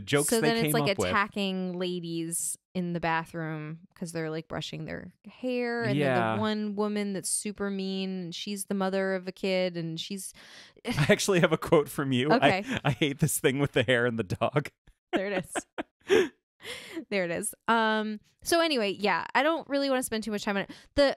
The actress that plays Wednesday, like the way they have her made up, they were like sort of zooming around the table to see all the different Addamses, and you were like, ugh, it's like a 20-year-old, like it's just short adult, and you looked her up and she's 12. Yeah. She's just got a lot of makeup on, so like she looks kind of weird, and she is not a good actor. She's like not even like the poor man's Christina Ricci. She's like the poor man's Fairuza Balk. That's me. Fairuza Balk's fantastic. No, I'm saying she's the poor man's version. Yeah, but you're implying that Fairuza Balk is lesser than Christina Ricci. She's not as big a star as Christina Ricci. Yeah, but their talent is... I'm not talking about talent. I'm talking about, like, get me a sort of someone who's kind of like Christina Ricci. Yeah, get me a Christina Ricci type. We don't have the money for it. Get me a Fairuza Balk type. Yes. That's what you're saying. That's what I'm saying. Okay. Yes. No insult against Fairuza Balk meant. If anyone has ever been a 12-year-old girl, I assume you also watched The Craft at every sleepover. So just to be clear, yeah, you have seen Return to Oz, and won't watch it again, or you've never seen it and won't watch it? I saw it when I was 5. Which is too young. It gave me nightmares, according to my mom. She would not let me watch it again. Therefore, I have not seen it again. Okay. Because it's very, very good. Yes. Just to be clear. Yes. Fruza Balk, I got no problem with Fruza Balk. But anyway, you were saying about the actress that plays Wednesday. She's not good. She's very bad. Yeah. But clearly the producers really liked her because they cast her again in the TV show. She's the only cast member that makes it from this to the TV show. And her acting is terrible. And I don't understand. Is this... What do we name a segment where we dunk on kids? I don't know. I feel bad. Like, That's I what don't it feel is. good about it. Welcome to I Don't Feel Good About It, when Jeremy Latour and Ariel Lipshaw dunk on child actors who are guilty of nothing other than being a kid and wanting to be in a movie. Yeah. Which is fine and understandable, and I applaud them, and she showed up. And it is not her fault that she wasn't a great actor at 12. No, I'm just saying. But anyway. I agree with you, Moving to be on. clear. Moving on. I just want to say one more thing about this, and I feel like this is the biggest problem, and we didn't talk about it because it was the thing that I think set us against it. I want to be careful when I say this, because I don't want to say they get the characters wrong, because it's hard to say that when you're basing all of these characters on a comic strip. There is no right or wrong. This goes back to something I said at the very beginning, which is like the Addams Family is a lot of different things to a lot of different people. Mm-hmm. And I found reviews of this one from people who were like, I grew up on this one. The movies were not good, but like this one's fantastic. Which, like, yes, I roll my eyes about that too, but it doesn't change the fact that, like, because there are so many different versions of the Addams Family, one of them is going to be the canonical version for somebody. I guess. And so I don't want to say this one gets it wrong. How can I say that it gets it wrong in a way that is acknowledging that? I mean, you can say it is fairly objectively a really bad movie. No, it is a really bad movie, but here's what I'm trying to say.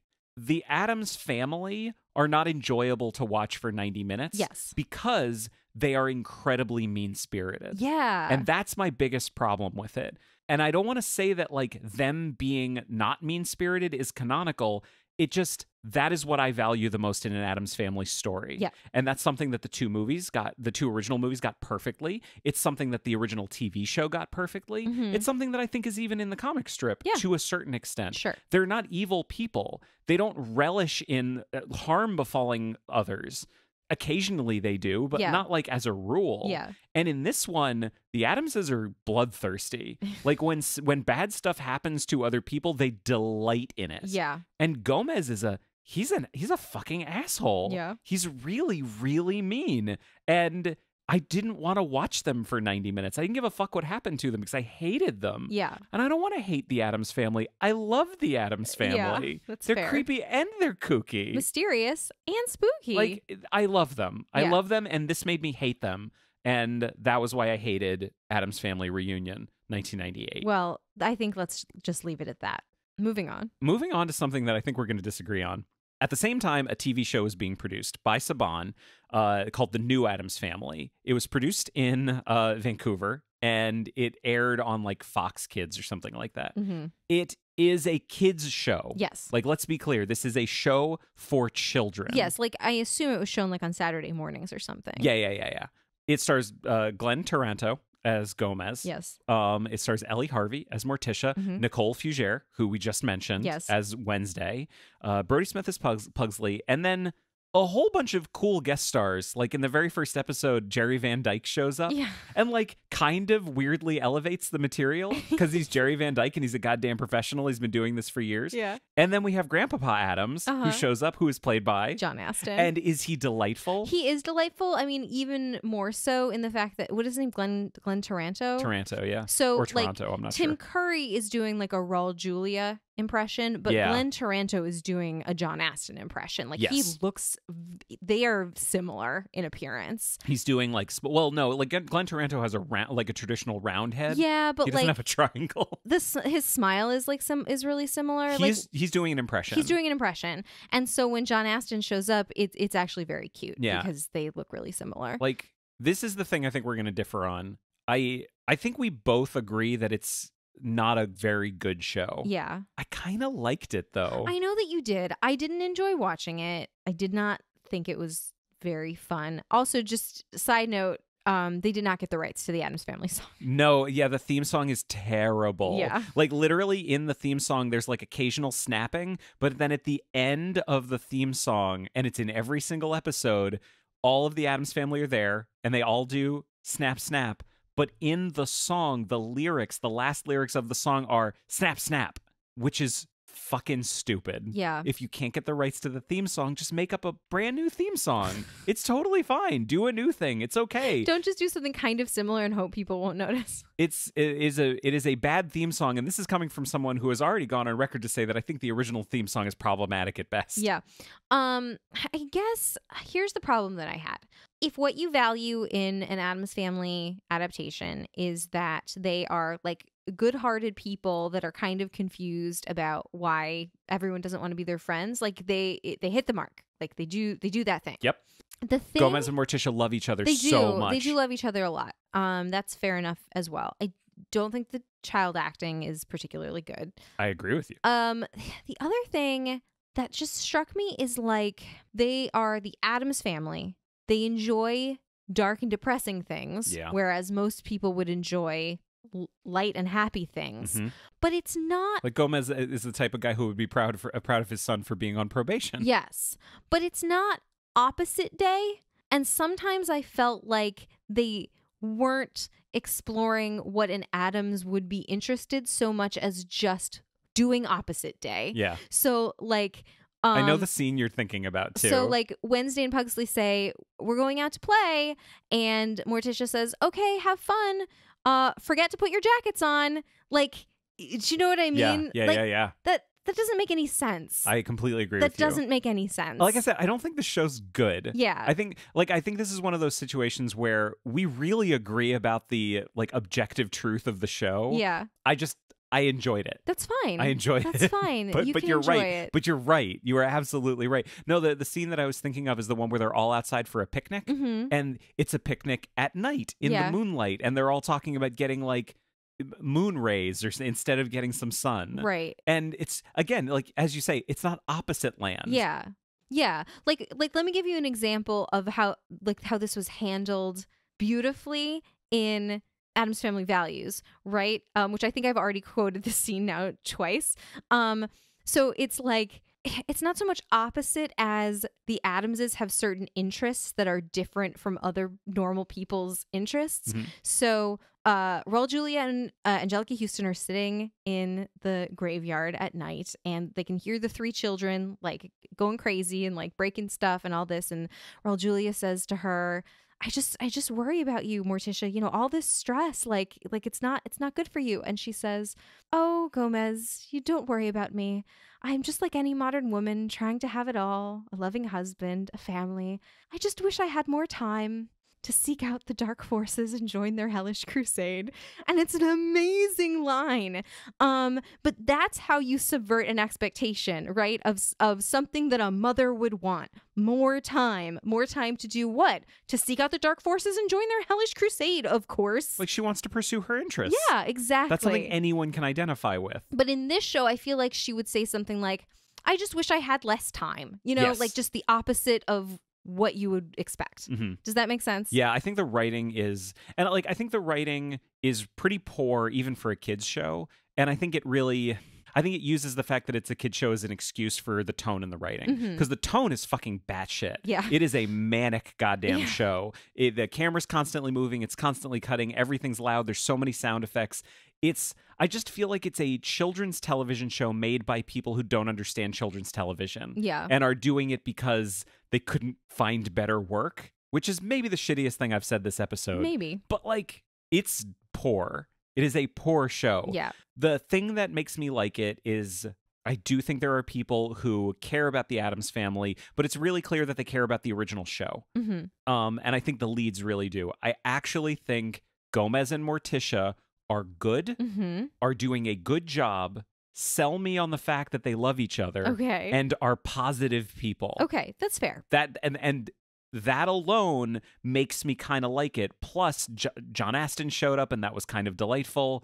Yeah, it is a deeply, deeply flawed show. And again, they should have quit while they were ahead. Yes. But that's the new Addams Family. Yes, let's continue. Then we have to go forward like another decade. And this is something that is super cool. Yeah. Because we got Nathan Lane, who we just talked about. Yeah. And now suddenly he gets a chance to be Song and Dance Man playing Gomez on Broadway.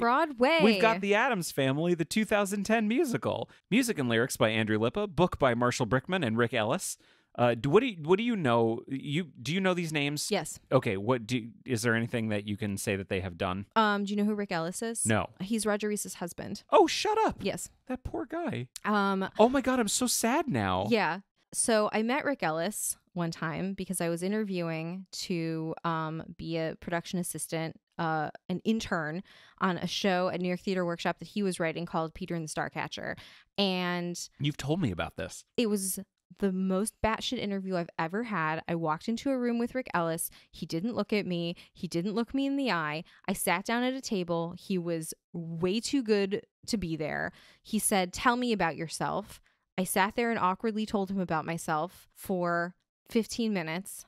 And then I stopped and I said, "Do you have any questions for me?" And he said, "No, I was just sitting here thinking about something else while you were talking." And I went, "Okay." And then he explained to me the duties of the position. And basically they wanted someone for free, for no pay, to attend every single rehearsal on an equity rehearsal schedule, and then go home every night, take Rick Ellis's writing notes, and then and changes to the script, then go home, enter them into the script, and have them ready for the actors for rehearsal the next day. So they wanted a 12-hour workday for free. And I thought that was terrible. And they also didn't offer me the job, but I wouldn't have taken it. And that was my experience. But I did feel very bad because he did lose his husband. Yeah. But can we dunk on this guy, or should we not? I mean, like 50-50, right? Like, he's bereaved, but also he was really mean to me. But also Roger Reese is wonderful and saw something in him. I never understood that. I never understood it. Like, maybe he's a really nice guy and was having a bad day. I don't know. I mean, let's assume so. Yeah. I'd like to assume so. That's fine. But anyway, he helped write this. Yes. Andrew Lippa, what about him? He's written a bunch of musicals. Did he write some of the songs for You're a Good Man, Charlie Brown? I think I read that when I was looking at. Yep, that sounds right. Doing my research. That sounds right. So they made an Addams Family musical, and you know what? Good. Like, I think it kind of lends itself to musical theater. I think it is a good fit for musical theater. Mm-hmm. I'm glad someone did it. I'm not super excited that they did it the way they did it. Yeah, that's fair. Yeah. And I don't think I'm the only person who felt that. Even though, like, it made a shitload of money and ran for, like, hundreds of, 700 performances or something like that. And it's, like, really popular in community theater now. Yeah. High schools, a lot of high schools have been doing it. It was on the West End. It was on Broadway. I will say, again, like, our normal caveat for talking about musicals. Yeah. Like, we saw this on a bootleg on YouTube. So, not the optimal viewing experience, no. But we thought it was better than not seeing it at all. Mm-hmm. But I don't think anything that we're judging is based on, like, assumptions we're making about it. Like, I think anything we're talking about is stuff we can still objectively talk about. Yeah, that's even fair. Though, as I said in Matilda, there wasn't too much of a chance that we were going to be transported by this viewing experience. Yeah, so they've made a little bit of a change to the standard plot of the Addams Family, which is that Wednesday is a little bit older. Yeah. And the Gomez and Morticia are a little bit older. So, like, they have to come up with a plot. Yeah. What is the plot that they come up with? So Wednesday is like 18 and she's fallen in love with this boy, this normie. And if you've seen the movie The Birdcage, that is the plot. The normie is bringing his parents, and Wednesday is very concerned that her parents will not act normal around his normie parents. Why was it? And then the parents are like, no, we should act normal. We're going to do our best to act normal. Yeah. And then it doesn't work out. It doesn't work out. Why did I think so much about something about this made me think of The Birdcage constantly, and I'm not sure what it was. I mean, I guess it's just like this. Oh, because Nathan Lane is in it? Oh, you're right. There it is. There it is. I was trying to think, like, because the plot is the same. Like, okay. Do you think Nathan Lane at some point was like, this reminds me of the famous movie The Birdcage that I was in? Like, do you think he made that connection?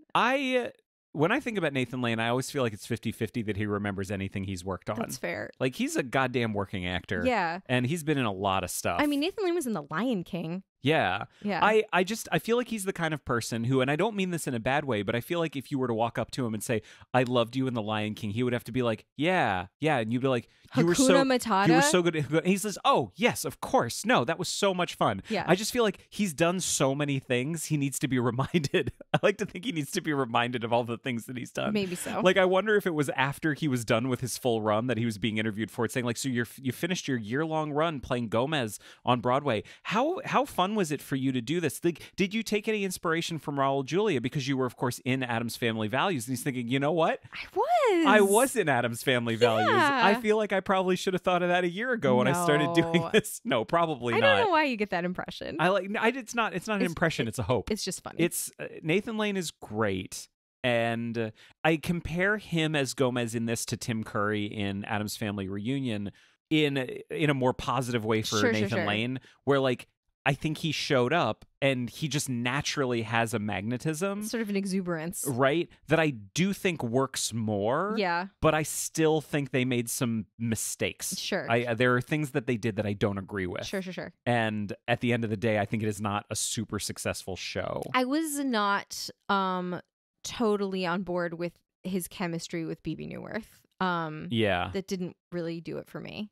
I don't know your feelings on that. I don't know how much to blame them and how much to blame the writing, because I really I just don't think it's a good musical. I just don't think of Nathan Lane as someone with like a sexuality, and and Bebe Neuwirth is also kind of famous for playing like these really icy characters, which made her a good choice for Morticia, I suppose. But like the element where there's supposed to be this like sexual magnetism between them, I did not come across for me. No, but like we have to judge it. You know, we have to judge it based on like what we saw with those two actors. Sure. But like based on the script and based on the songs, do you feel like the magnetism was there? No. Like not really. I don't think it was. I don't think so either, because she's like her whole plot line is like she's like concerned about getting older. Yeah. And he's like trying to reassure her that like she's still very attractive to him, but like I don't know, it comes across a little hollow. Well, it comes across as hollow, and it doesn't really feel like the Addams. That's I think one of the big things. It doesn't really feel like the Addams Family. It doesn't feel like the Addams Family because her whole arc is.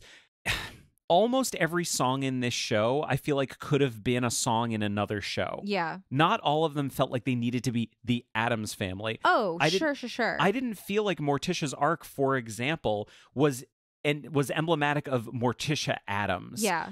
So, like you mentioned before, the line that Angelica Houston has in the cemetery in Addams Family Values with Gomez, where the thing she wants is what anyone would want in that situation. Yeah. But then there's a twist that makes it Morticia. Yeah. This does the first part, but almost never does the second part. Right. Like there was never that twist that made what Morticia was going through emblematic of Morticia. Yeah. It just was what... Anyone if you want to be stereotypical about any middle-aged woman who has, kids and it feels like she's wasted her life, I'm saying like if you're writing a show about that and you want to be stereotypical, you write the songs that they wrote for Morticia. Sure. I don't think they wrote anything special for her. Right. And there's this song that Gomez has with Wednesday that she's sort of asking him, like, are you upset that I want to go off and marry this boy? And it's the sweetest song in the world. Genuinely. For a dad to sing to his daughter about how it's like, it's called Happy Sad. It's called Happy Sad, and it's about how it's okay to be happy and sad at the same time about something. I'm happy for you, I'm sad for me, but that doesn't make it bad. But it's not an Addams Family song. It's the sweetest song in the world. It is so sweet. And we saw a clip of so Roger Rees took over from Nathan Lane, and we were able to see a clip of Roger Rees singing this song. I'll link it in the show notes. And he sings it so sweetly and so sincerely. He's such a good actor, and he was dying when he I don't know if he died during the run of the show. He had to drop out because of his health, and then he died. Yeah. It's just this, like, I don't know how else to describe it other than like a very, very, very sweet, sincere, tender song for a dad to sing to his daughter, but it could have been in Fiddler on the Roof. Do you know what I mean? Like, it could be any song. Super quick. I just want to do a quick sidebar. Yeah. Just in case anyone is listening to this that hasn't listened to our Robin Hood two-parter, you met Roger Rees. Yeah. And Roger Rees played the Sheriff of Rottingham. Yes. in Robin Hood Men in Tights. Yes. And many, many, many other things. Yes. He was Nicholas Nickleby, like so many things. But you have like a personal relationship with him. I hung out one-on-one with Roger Rees for 2 or 3 1-hour car rides. And we talked, and he's amazing. Yeah. And I miss him every day. I'm just saying you have a personal connection to him Yes. that we didn't really get into. Yeah. But yes, that's when we talk about Roger Rees as being fantastic, that's the history. Yes. In a work context, but like I have spent time one-on-one with Roger Rees. Yes. Yes. Oh man, that's my biggest problem with it, is that so much of it does not feel like it needs to be the Addams Family. It just feels like something for a musical. It feels very by the numbers. Yeah. Like, let's make a musical. The mom is having she feels like she's wasted her life. Because that's what women feel like, Yeah. right? Write a song, do a pretty song about and like, that. Yeah, and like Pugsley has a cute song about how like Wednesday's gonna go away, and so she won't torture him anymore. You know, but Well, that's Addams Family. but it is. But like, I'm just saying, like, sort of by the numbers, like everybody gets a song, everybody gets a number. And the other thing that I felt about it too is that the funniest stuff in it, I think, actually undermines it as an honest. I'm going to keep talking about this, and I've talked about this almost every time that we've done a musical. Like, I talked about it during Dirty Rotten Scoundrels. I think the producers really did Broadway a disservice. And I think it really set Broadway shows after on the path of constantly needing to break the fourth wall. Not that it didn't happen before. Yeah, but I hear what you're saying. Yeah, where everything needs to have this kind of ironic detachment. Yeah. Where you can have genuine feelings in a Broadway show. It's totally fine, even if it's a comedy. You don't need the actors to acknowledge the fact that it's a show. And I feel like the thing that we value so much about the Addams Family, our Addams Family values, are that they are really, really genuine. Yeah. Your eyes like rolled out of your head. They're really genuine people. The emotion in an Addams Family story is genuine emotion, but it has that macabre twist that makes it the Addams Family. Right. You need to have both of those things. This has the genuine emotion without the macabre twist, and it also has tons of jokes that break the fourth wall and get rid of those genuine feelings. Yeah, they break the fourth wall, they get rid of the genuine feelings, and like they serve, it's almost Brechtian, like they serve to take you out of the story and remind you that you are an audience member physically situated in a Broadway theater, because a lot of times what it is they make jokes about people from New York. Yes. Right? Which this is for a New York audience or tourists who want to come see a Broadway show. Yeah, which I feel like is just another little subtle thing that makes theater inaccessible to all but a small portion of the population, which is unfortunate. Yeah. Yes. Can I name one joke in particular? Sure. We talked about before about how Grandmama is in some versions Gomez's mom, and in some versions is Morticia's mom. Yeah. What's the joke we get in this show? The joke is like, she's not your mother?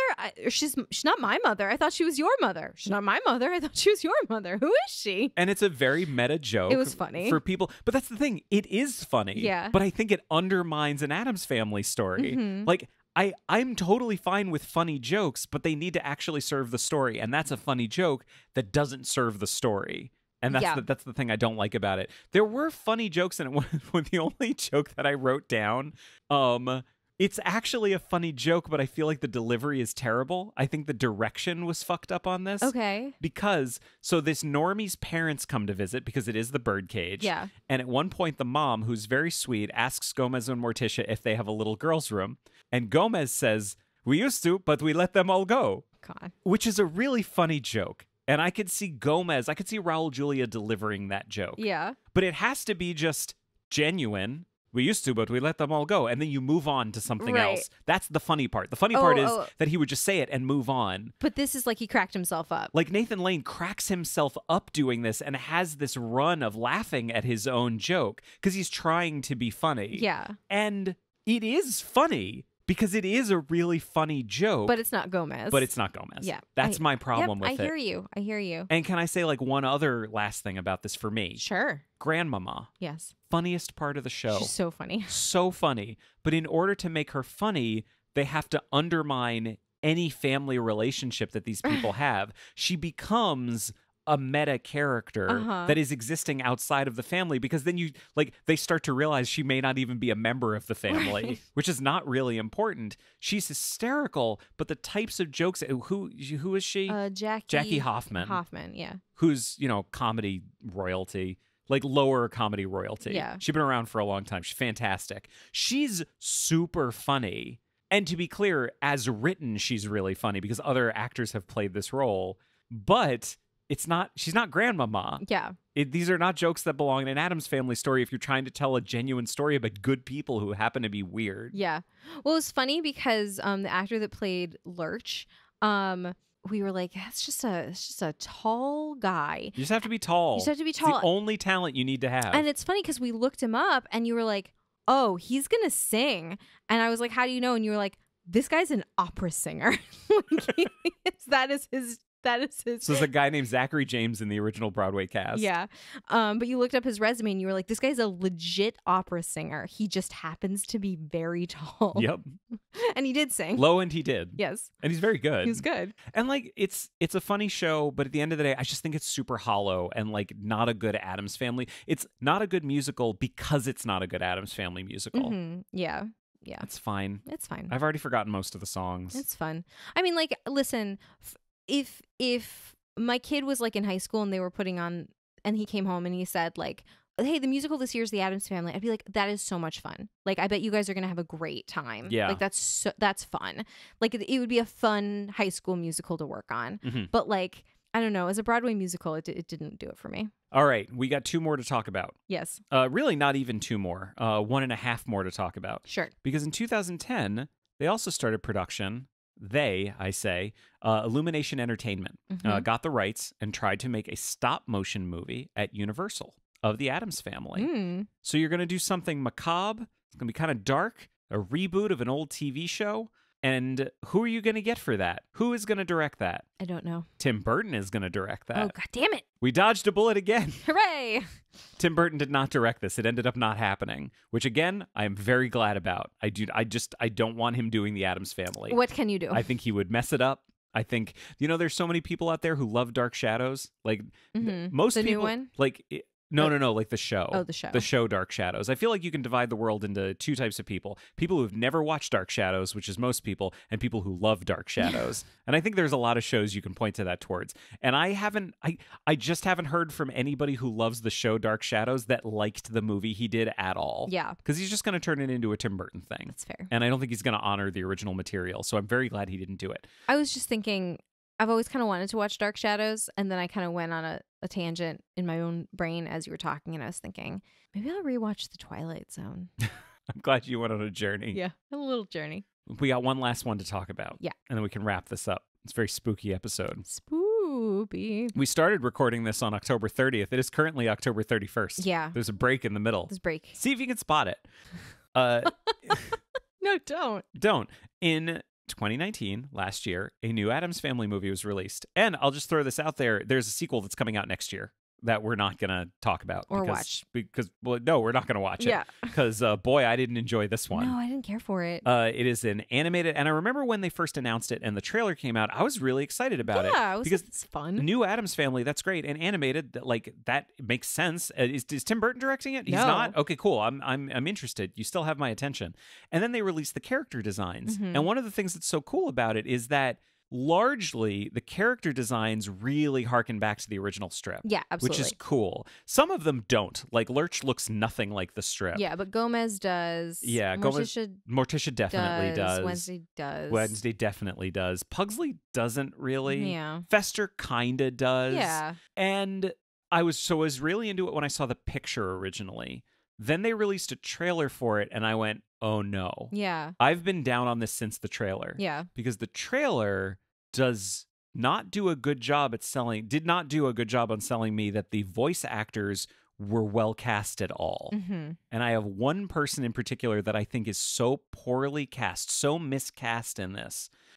She did not get the direction she needed, apparently. Mm. I think she drags the entire thing down. And this is someone who I think is very, very good. And I have enjoyed her in many things. And that's Charlize Theron. Oh, no. As Morticia. Mm. I think it's embarrassing. Oh. It is awful. I hate her vocal performance as Morticia. She like kind of has an accent. Yeah, her accent was very muddled. She has like kind of has 4 different accents Yeah. throughout the movie. She is not someone that should do she shouldn't do voiceover work. I don't think so. She's on camera talent. And that's an important thing. Lots of people are on camera talent, but then when you get in the voice booth, some people are good at it and some people are not. Yeah. And do you disagree? Like, honestly, maybe I can think of nothing more damning than to say I don't really remember what her performance was like at all. Yeah. So I guess I don't disagree. Like, I don't know what order to talk about stuff in. We could talk about the plot. We could keep talking about the actors. I want to talk about the character design for just a second because Yeah, you yeah, already yeah. brought it up. I just hated how the people looked. Yeah. They were so Just a pickle to look just at. a pickle to look at. They were just so spindly. I just Yeah. hated the like spindly little skinny arms and legs on Wednesday and all the characters. I didn't like it. I didn't care for it. The normies especially. Yeah. Like all the normies were like very, very skinny. Like skinny but with like kind of big butts. Like it was weird looking. It was funny looking. I really did not like funny looking how. It's just funny looking. Yeah, the character design did nothing for me. Yeah. The opposite of nothing. It was bad. Yeah. It was exactly the same thing that you're describing. And, I like, really couldn't stand it. Okay. I want to talk about the plot for a second. Okay. You pointed this out as we were watching, which is like a lot of sort of things aimed at kids these days. The moral of the story is be yourself. Yes. And it is good to accept people for who they are, and it is bad not to do so, which is something I can agree with in the abstract. I can get behind that. I can get behind it. But in this case, like, I don't know. That was the plot. It was like these weird beards, we're going to try to make them conform, but no, actually this one mean lady is the one that has to go, and now all the Addamses have moved to town and everybody's cool. And like nothing about that is a bad lesson to learn, but I guess I just don't think of the Addams Family as being something that I need to learn a lesson about, like acceptance from. Can I ask you something? Sure. If acceptance of people who are different had been the subtext of the movie, Mm-hmm. do you think you would have had as much of a problem with it, given the fact that it was completely the text of the movie? Yeah, I guess exactly. Like there was no other plot. Like that was the plot. Like, can I describe the plot for a second? Sure. So we get a prologue at the beginning where we get to see Gomez and Morticia get married, Mhm. which is something that I don't think anyone has ever asked for. I certainly never asked for I it. actually kind of thought it was kind of fun. No, it was okay. Okay. It was okay. So we see them get married, and we see like they get basically run out of town by all the townsfolk with knives and pitchforks. Yes. Because like they're monsters, I guess. Yeah, because they're weirdos. Because they're weirdos. But They're that's freaks. that's never really been the Addams Family. Like in no version of the story have people ever shown up with knives and with like torches and pitchforks. Right. That's never really happened. It's like old school monster stuff, but like, is it the Addams Family? Yeah. I don't really know that that's what the story's about. Sure. So they get run out of town, and then they go to a place where everything is legal. So they go to New Jersey, and they find an abandoned, haunted asylum, and they like hit a guy on the road who's escaped from the asylum, And that's and Lurch. they immediately make him their butler. I don't need to see how all these people They meet. collect Fester. Like- They've got Grandmama. Like they make a life for themselves essentially in this place. Well, Fester shows up later. Fester doesn't live with them. But right, he helped them escape. Yes, he helped them escape. Yeah. He did. And then we cut to 13 some odd years later. They now have 2 kids. They have Wednesday and Pugsley. And they live up on this hill, and the hill is surrounded by fog, and always has been, because there are these marshes below the hill that cause the fog. And then one day, the fog lifts because the marshes have been drained to make way for new property and a new development and a new town. The town is called, and this is what I'm talking about when I say that it's not subtext, it's text. Do you remember the name of the town? It's called like conformity. It's called Assimilation. Yeah. Which is fucking stupid. Like, It's it doesn't. stupid. That's so fucking on the nose. And kids are smarter than that. Kids don't need. The kids don't know the word assimilation. They Sure they do. They know it from the Borg. Yes, because the children today are watching Star Trek: The Next Generation. They're watching Star Trek Beyond and Star Trek Discovery and Star Trek Picard. I think what we found is that people weren't watching Star Trek Beyond, which is why there hasn't been another movie, which bums me out because it's the best one. Anyway, the town is called Assimilation. Yeah. And the development has been made by Margot Needler, who's a TV remodeler, voiced by Allison Janney. We haven't talked about any of the other people in the cast, but I'll get to her. So she basically built the town. She does like extreme home makeover. Yeah. And so there's all these people there who are all these normies who want to live in a town called Assimilation, which is, again, fucking stupid. And suddenly, because they drained the swamp, the fog is gone, and they all realize that there's this giant, creepy, haunted mansion up on the top of this giant hill above the town. And her whole thing is like, we have to get rid of that because it's gonna make my town look bad. And which is weird because a giant foggy mountain apparently wasn't gonna make the town look bad. But like, anyway, it's a kid's movie. It's a kid's movie. It's a kid's movie. It's a kid's movie. Literally a kid's movie. Repeat this to myself. It's a kid's movie. Literally a kid's movie. These things You're should be going to have okay. a tough, like the next 10 years is going to be tough if you can't like kind of distance yourself from what a kid's movie is. Don't tell me my business. So that's the plot. And the whole thing is like, the Addamses are like, oh, a town. This is great. By the way, we're also going to have the entire Addams clan are going to visit our house because of reasons. Oh, because it's Pugsley's bar mitzvah. Did you say Wesley? You still have Star Trek: The Next Generation on the brain? Maybe it's okay. Pugsley's bar mitzvah. It's Addams bar mitzvah. Yeah. What do they call it? I can't even remember. I don't know. Mazurka. The Mazurka. And so Pugsley has to. There are all of these plot threads that don't go anywhere. Like, Gomez hasn't really prepared Pugsley for the mazurka. Yeah. He has to do like a sword dance or something. Yeah, like it kind of goes nowhere. And it turns out that Pugsley wasn't prepared for the traditional mazurka. But the fact that he is like a demolitions expert is the thing that allows him to prove to the Addams clan that he's a man. Yeah. It's like, it doesn't really go in any direction that is worthwhile or makes it feel good. Yeah. It's all these plot threads kind of go nowhere. Like, Wednesday makes a friend because she wants to go to school. So she makes a friend. And of course, the friend she makes is Margot Needler's daughter. And she turns goth. Yeah, but that doesn't go anywhere. Like, the friend kind of disappears in the last 20 minutes of the movie. Yeah. None of the plot threads go anywhere. Yeah. So like, the plot is just kind of a mess. And the parts of it I remember are too on the nose to be enjoyable. And kids deserve better. Yeah. Do you want to talk about the cast? I don't really know who the cast was. Let me tell you who was in the cast. Go for it. So Gomez was Oscar Isaac. Yeah. Who's very good. Uh-huh. He's very good. He's okay. I actually thought his Gomez was okay. He's doing Raul Julia. Yeah. Like, he definitely is. Yeah. But I think he was doing it in a way that was more authentic than what Nathan Lane was doing. Yeah, that's fair enough. I mean, he is like legitimately like born in Guatemala, raised by Cuban Guatemalan parents. In Miami. Yeah. Like, I think he moved to the U.S. when he was 5. Yeah. We just looked all that up. I did some research. I had to do some research. We want to make sure we get it right. Yes. But, like, he's fine. I actually think he's fine. I think the problem with Gomez is the story. I don't think the problem with Gomez is the Gomez. Morticia is Charlize Theron. I think as previously discussed. Just a terrible performance. I feel really bad about it. Chloe Grace Moretz is Wednesday. She's okay. She's fine. She's just way too old to play Wednesday. It's definitely that thing where it's like an adult doing the voice of a child. Yeah, which I think probably when she was cast, they were like, oh yeah, she's a child actor, but like she was a child actor. Yeah. Not anymore. Now she's an actor. Adult, yeah. Finn Wolfhard is Pugsley. Yeah. Finn Wolfhard? Yeah, what was he He's in Stranger Things. Okay, yeah. He's in a bunch of things now. Again, way too old. Like, the voice coming out of this tiny child is way too old. And you can do that. Like, we love Bob's Burgers. And one of the things in Bob's Burgers is that all of the kids are voiced by adults. Right. And that's just how it is. Right, but it's like, it's for more humorous effect. Right, and this one, like, we've had Christina Ricci playing Wednesday. We've had kids playing Wednesday. We don't need adults playing Wednesday. Yeah. And Pugsley. Bette Midler is Grandmama Addams. She's pretty good. She's just doing Jewish, though. Yeah, but it's pretty funny. It is pretty funny, but, like, she's not Grandmama Addams. I understand. One of the directors played Lurch, which is kind of fun. He was fine, except, this made me so angry. Every time someone rings the door, Lurch opens it and goes, hang on, I'm going to actually make my voice sound lower. All right. You rang. That's what it sounds like. Uh-huh. The thing that's fucked up about that, though, and the thing that makes me so angry is that just from a writing standpoint, you rang is a question. Yeah. Which means, like, you have called me here. What is it? Yeah. And if he is the butler and he's been called, stop for a second. Let me say this because it's important.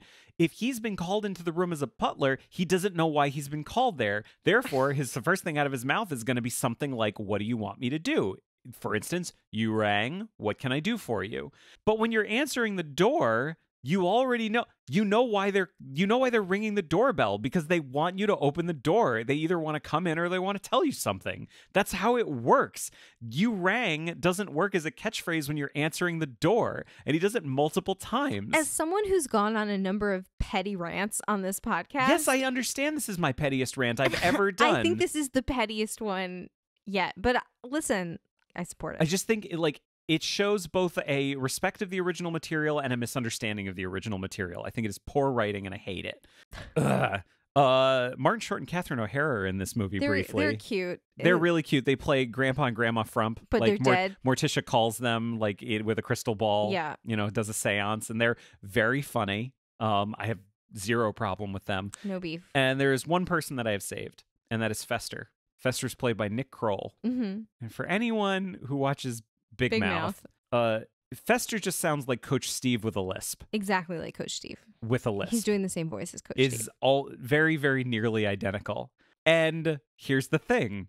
Is Fester funny? Yeah. Yeah. I mean, Coach Steve is funny, and honestly, they're not that different as characters. No, they really aren't. Because they're just gross, weird people. Gross, weird man babies who are just the creepiest people who have listed. God, if you're not watching Big Mouth, please watch Big Mouth. It is so good. Yeah, I understand there's a little backlash on Big Mouth, but we think it's fun. What's the backlash? I think people just think it's not good. I don't know. I mean, I know there was the thing that happened with Jenny Slate. Yeah, there's. But I thought that was handled really well. Yeah, I think people think it's not good. I think there's a little backlash from people that don't appreciate it, and it's good. It's funny. Here's the deal. I'm open to continuing the conversation in a different vein if anyone wants to tell me why I'm wrong to love it, because I love it and it's one of my favorite shows. Yeah. I think it's incredible. Nick Kroll's great, but it's one of these things where yeah, he's great. It's good casting, but he's doing Nick Kroll, and the character of Fester doesn't go anywhere. Yeah. Even though he ends up hooking up with Margot Needler at the end of it. Do you remember that? I do remember that. Which actually does the thing that we kind of made us sad about Debbie in Addams Family Values. Yeah. That she actually kind of fits in with them. Yeah. And Margot's not an amazing person. She kind of fits in with them a little bit. Yeah. Even though she's not an amazing, she's a mean-spirited person. She's mean-spirited, and so that's a problem. They're nice people. Yeah. But yeah, the whole thing of the movie is that it's all about acceptance. And it is text, not subtext. Yeah, and the whole extended clan moves to town and everybody's cool with it. Yeah. And there's going to be another one. In the end. In 2021. Yeah, well, maybe. I just think it's such a poorly made movie. Yeah. I didn't like their spindly arms. That was my biggest problem, honestly. I just didn't like how they looked. I don't want to go off on criticizing it technically, but as animated movies go, it is very poor. Yeah. I feel.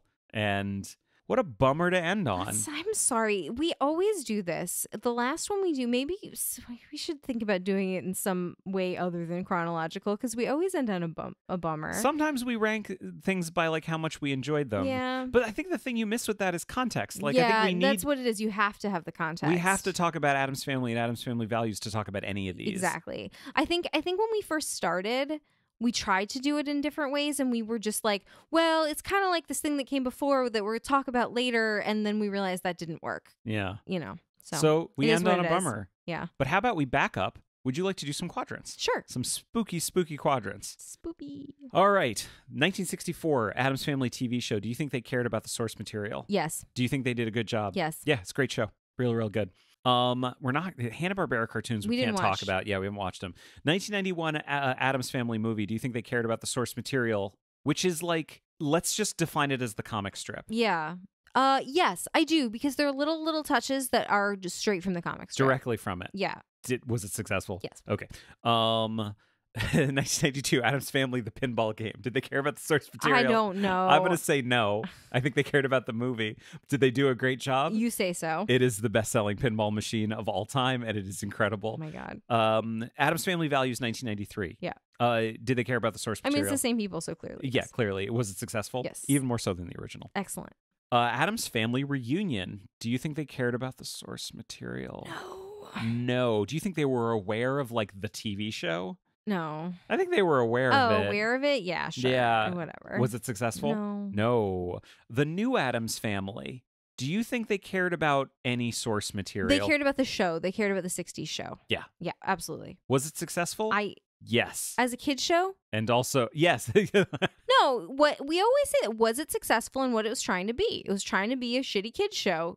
Sure. 100%. It was a shitty kid show. Yeah. And it looks like they had fun doing it. Yeah. Was it successful for us? No. I'm going to say no. I No. enjoyed it, but no, it was not successful. The 2010 Addams Family musical. Again, given that our experience of it was not ideal, do you think they cared about the source material? I'm not sure they did. I'm given to understand they did. Okay. From what I've heard of them talking about it, they really wanted to make it clear that they were adapting the cartoon strip and not just adapting the movie. Yeah, well, And in that case, I feel like they did a worse job because I didn't see anything from the original But cartoon. I think they cared. Okay. I don't think it was successful, though. I don't think it was successful. 2019 animated movie, Yeah. The Addams Family. Do you think they cared about the source material? I mean, they used the character design from the comic. And there's jokes directly from it. Sure. Jokes. It's very reverential of every version of Addams Family that's come before. Every single version has the joke, unhappy darling. Yes, completely. Yeah. Yes. Okay. Which is from the comic. Was it successful? No, I didn't like it. It wasn't good. I really didn't it wasn't like it. even like fun bad. It was just, and it wasn't like painful to watch. It was just kind of boring and dumb. I didn't like it. And we I'm get to end on sorry. it. We get to end on it. Yeah. Happy Halloween. Halloween. Well, this has been Adapter Parish. If you'd like to find us online, we're on Facebook, Twitter, and Instagram at AdaptCast. And if you tweet about the show, don't forget to use the AdaptCast hashtag. You can join our groups on Facebook and Goodreads, and you can also find and follow me on Letterboxd. If you have anything to say that's longer than a tweet, you can always send an email to adapterparishcast@gmail.com. If you'd like to support the show, there are 3 great ways that you can do it. First, tell a friend. Second, a rating and review on your podcast platform of choice would be greatly appreciated. And third, we are on Patreon. We've got a patron-only bonus show. We have a patron-only community that's super fun. We'd love for you to check it out at patreon.com/adaptcast. Petite. No, that's fucked up. It's stupid. These are just words. You're just saying words now, Vic Mizzy. But seriously, if you haven't voted yet and it's still Tuesday, you should go vote because 4 more years of this would truly be spooky. I don't know how that's going to age. Hopefully well. We'll look back on it and laugh. No, for real though, like everyone take care of yourselves because like there's no version of this situation where everything ends in like wine and roses. Like this is tough and it's different levels of hard for everybody, and we care about all of you, and we really hope that everyone not only takes care of their neighbor but takes the time to take care of themselves as well, because we're all in this together, and we hope everybody's okay because this is pretty rough right now. But now that I've gotten a little, did I get too real for you just there? Brought down the mood. I mean it though. I know. And like I just don't know how to follow that. you don't have to follow it. Okay, goodbye everybody. Bye everybody. Happy Halloween, and you're all